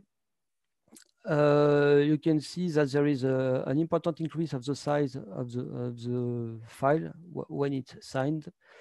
It's more than the double of the zone file before it's signed. During algorithm rollover, when the zone file is signed with RSA and ECDSA key, there is not a very big increase because you just add ECDSA signatures, they are very small, and all other DNS-sec resource record related to DNS-sec, like signature, like NSEC3, DS, etc., are already there. So the increase is very, very small. And when you have ECDSA only, the difference is very, of course, there is an increase of the size of the zone, but as you can see, it's more or less plus 60%, while we had plus 150% with RSA. So we can conclude. So now we have one infrastructure that has been updated and nothing broke, hopefully for the moment. 18 TLDs are now ECDSA signed. There is only one left, as I already told. It's a .fr because we have to fix some performance issues. TLDs holders were happy with that change, mainly because they had almost nothing to do except click when they receive YANA email saying, do you agree or no? And the .sn was very happy because they are the first African TLD to move to ECDSA. And for the next challenge, we will meet. There is a change of bind from version 9.11 to version 9.16 because we always use LTS versions, and 9.16 is the next LTS version of bind. And we also want to do the algorithm rollover for the .fr when it will be possible, and we will have better performances in signing process. And of course, we plan to, and we need to remove OARConline in our code. Thank you. Any question? I'm on time. Thank you, Vincent. Yes, very much on time. And yes, we have questions, but we start with a not question from Benno. And Benno over there says, thank you very much, Vincent. A comment here, not a question. We need to extend the key life cycle, make it more complex with additional states to allow logical reasoning, whether the key is partially known, globally known.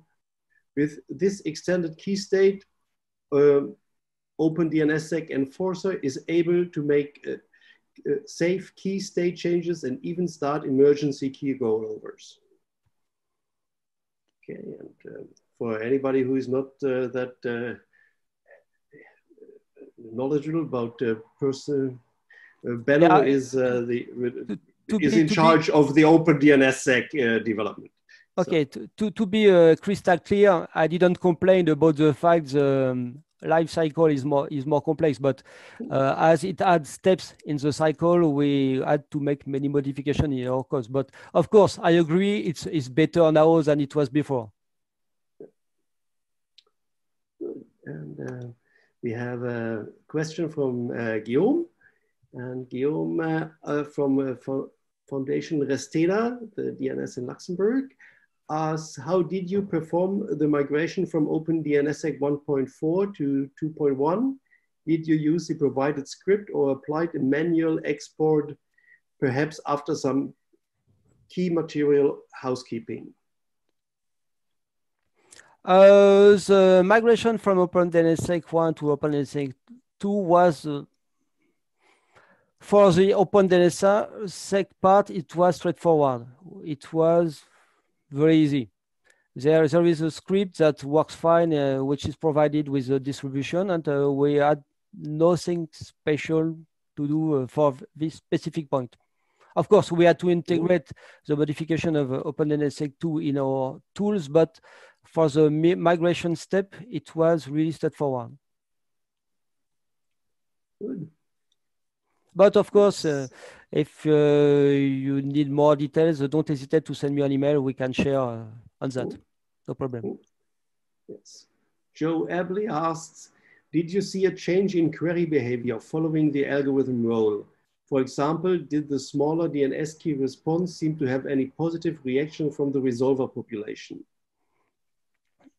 No, we didn't notice nothing special.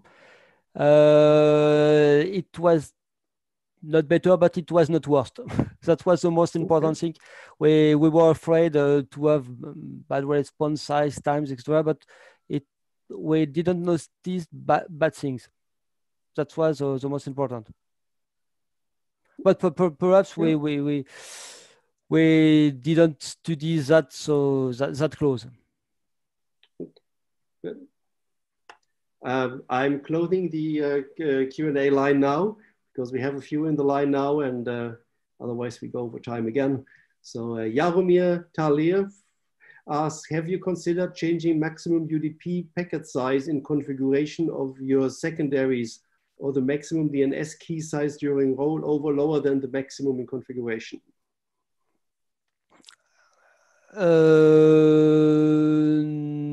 No. I don't remember what is the maximum size now, but no, we had no consideration on that specific to that project. No. And we follow up this with a question from Dimitri. And he asked, we in .ua had also completed transition to ECDSA, and I had noticed dramatic decrease of TCP query traffic. Did you? No, not yet. That's what was so surprising, because of course we were waiting for some changes, and in fact, it seems it changed nothing in our case. Good. And then the last one is a command again from Benno. Command to migration, wait for the new ODS 2.1.7 with better migration scripts. And he's sorry about the abuse for the Q&A window. Okay, folks, with us, thank you, Vincent. Thank you. And we go to the last talk of today, which is Sara Dickinson. And she's talking about DNS privacy. There must be an app for that. Sara, please go ahead. Yes, I can see your screen. Excellent. You can hear me. Okay, brilliant. Thanks very much. Okay, so I'm going to talk a bit about DNS privacy today.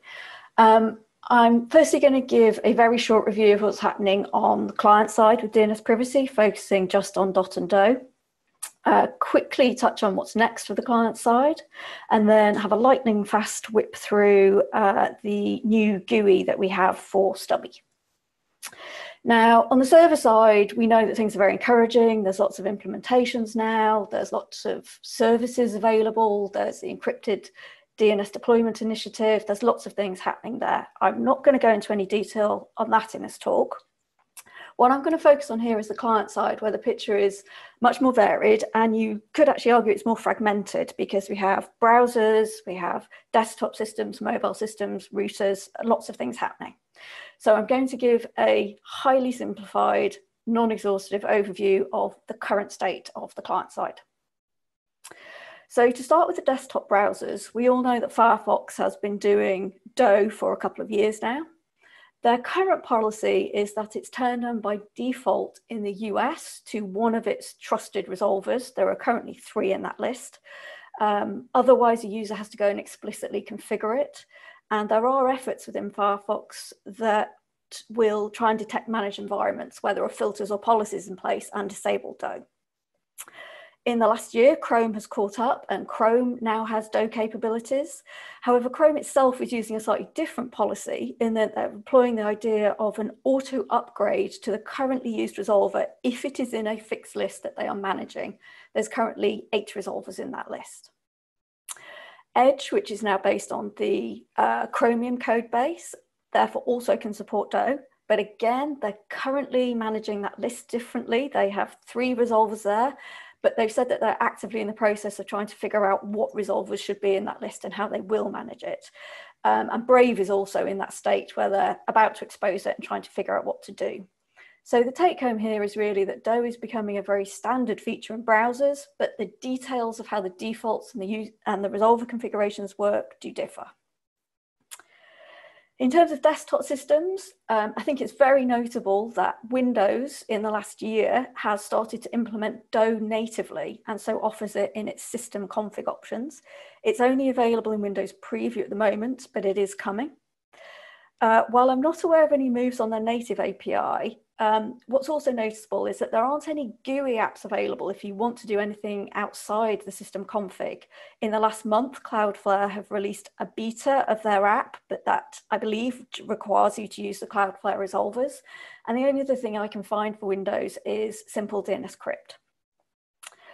In terms of macOS, there is as yet no option in the system config, but what Apple have done is they've made a very extensive change to their native API, which allows applications to do some very fine-grained configuration of how they want to encrypt DOE and DOT, and that actually makes it quite easy to create apps that control the system level resolution to enable encrypted DNS. There are a few GUI apps out there, not that many. And in terms of Linux, System Resolved has natively supported DOT since 2018. And I'm not aware of any native API or GUI apps on Linux. If anybody knows of them, please let me know. If we look at the picture on mobiles, Android has supported DOT opportunistically in its system config since 2018. I'm not aware of a native API, but there are numerous apps that you can use on your mobile device. And notably, just in the last month, Android added DOE support to Chrome on Android. So that's available now. And iOS has a picture similar to macOS. It's not in the system config yet, but apps can take advantage of it through this API. This is really a reference slide just to illustrate the fact that for embedded devices, for example, if you open WRT or Pi-hole or something like that, it is also possible to encrypt your DNS, and most of them provide official documentation of how to do that with a combination of components, which often include stubby and bound and some sort of HTTPS proxy. So these options are available. So we can see that we've got quite a picture in terms of implementations and deployment. I'm going to briefly just mention the fact that now the thing that is consuming attention and time is the decision about how to do resolver discovery and how to choose between the resolvers that you discover. Now, the AD working group at the IETF and its predecessors have been working on this for a year. They are still actively working on how to understand the use cases, which specific use cases they should deal with, how auto upgrade might work, authentication mechanisms. And I think it's fair to say that the solutions to this are some way off. It's a work in progress. I'm not going to go into the details of this in this talk, but in the last few slides, what I'll do is show you a GUI that could be used in the interim until we have some of these auto discovery mechanisms. So I'll talk about a project we've been working on recently, which is a GUI for Stubby, and we're initially focusing on Windows. To remind you what Stubby is, it's a privacy enabling stub resolver. It runs as a daemon listening on localhost, and I'm calling it a smart.proxy because it's based on the getDNS library. So under the hood, it has a plethora of DNS options, including the option to do full DNS validation as a stub. It was originally developed as a cross-platform command line tool.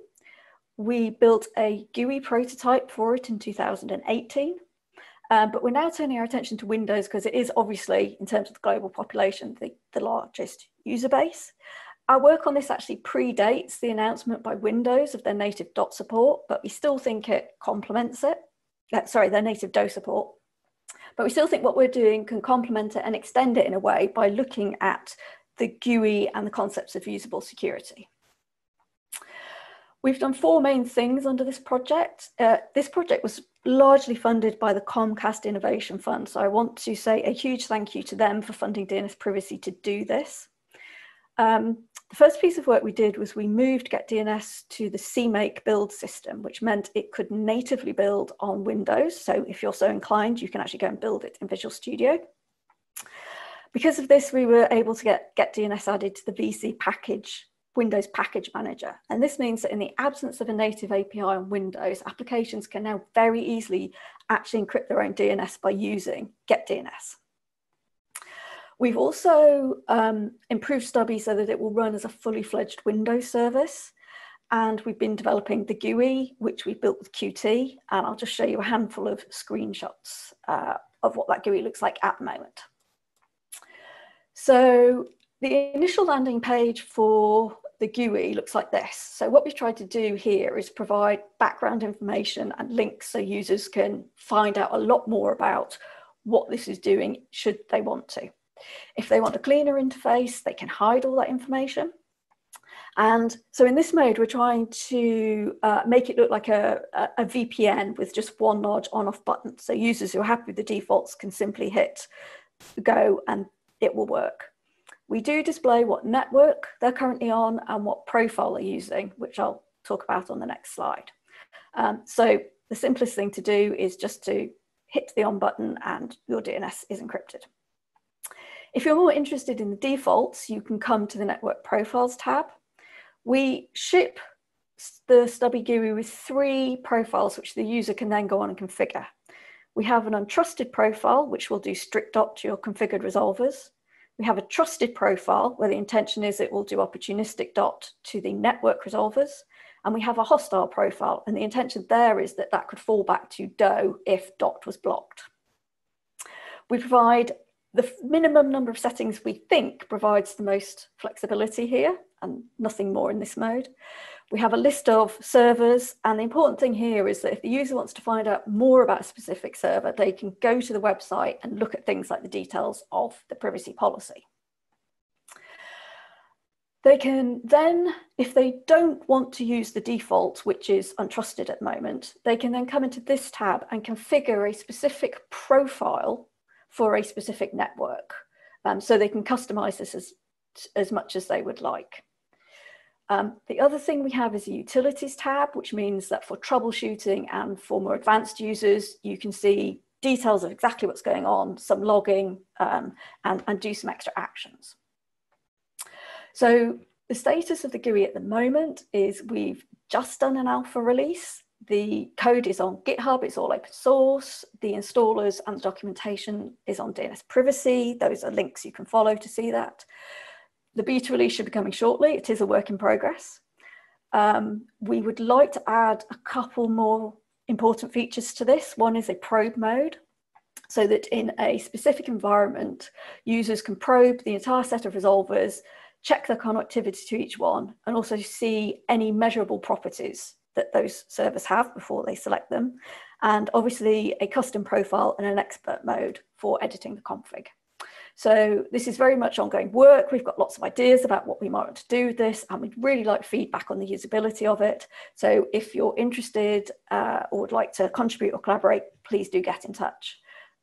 That's everything. There's much more information on DNS privacy if you're interested. And with that, I will wrap up and hope we have time for a few questions. Thank you very much.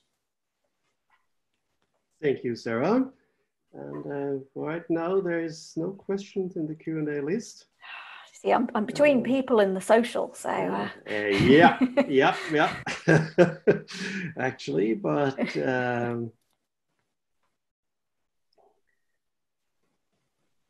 so let's see here. Yeah, so here we go.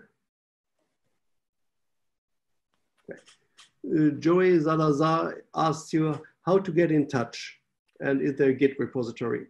Yeah, so the code is on there. Feel free to file issues or feature requests there, or email me directly. That's fine. My email's on the slide set, so either of those things. Good. And Benno says, thank you. You mentioned native DOE support in Windows.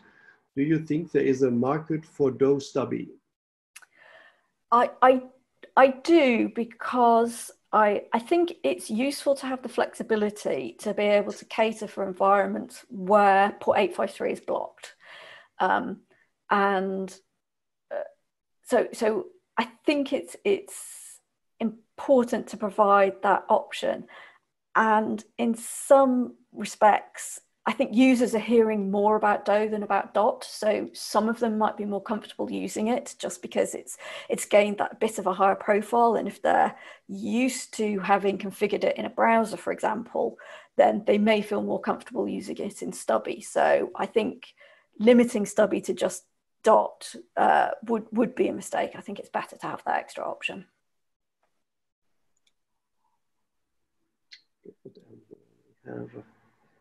Joey Salazar says, excellent work, thank you.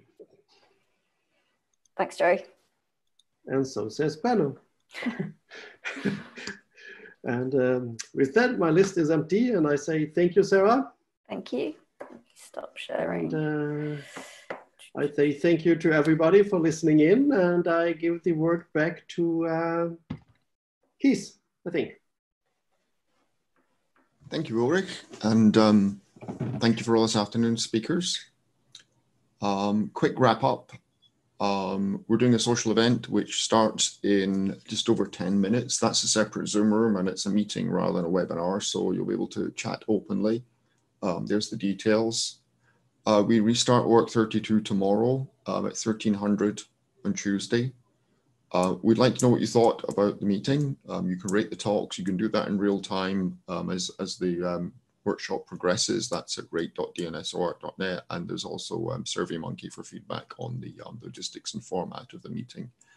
The OARC member AGM starts 3 hours after the start of OARC 33 at 1600 tomorrow.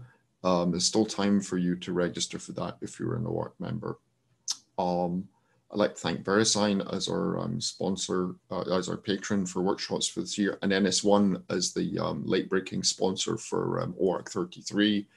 Don't forget that NS1 if you fill in their survey, there's a chance to win swag. Just thank you to everybody today, and we will restart. See you in the social shortly, and we will restart the content again tomorrow.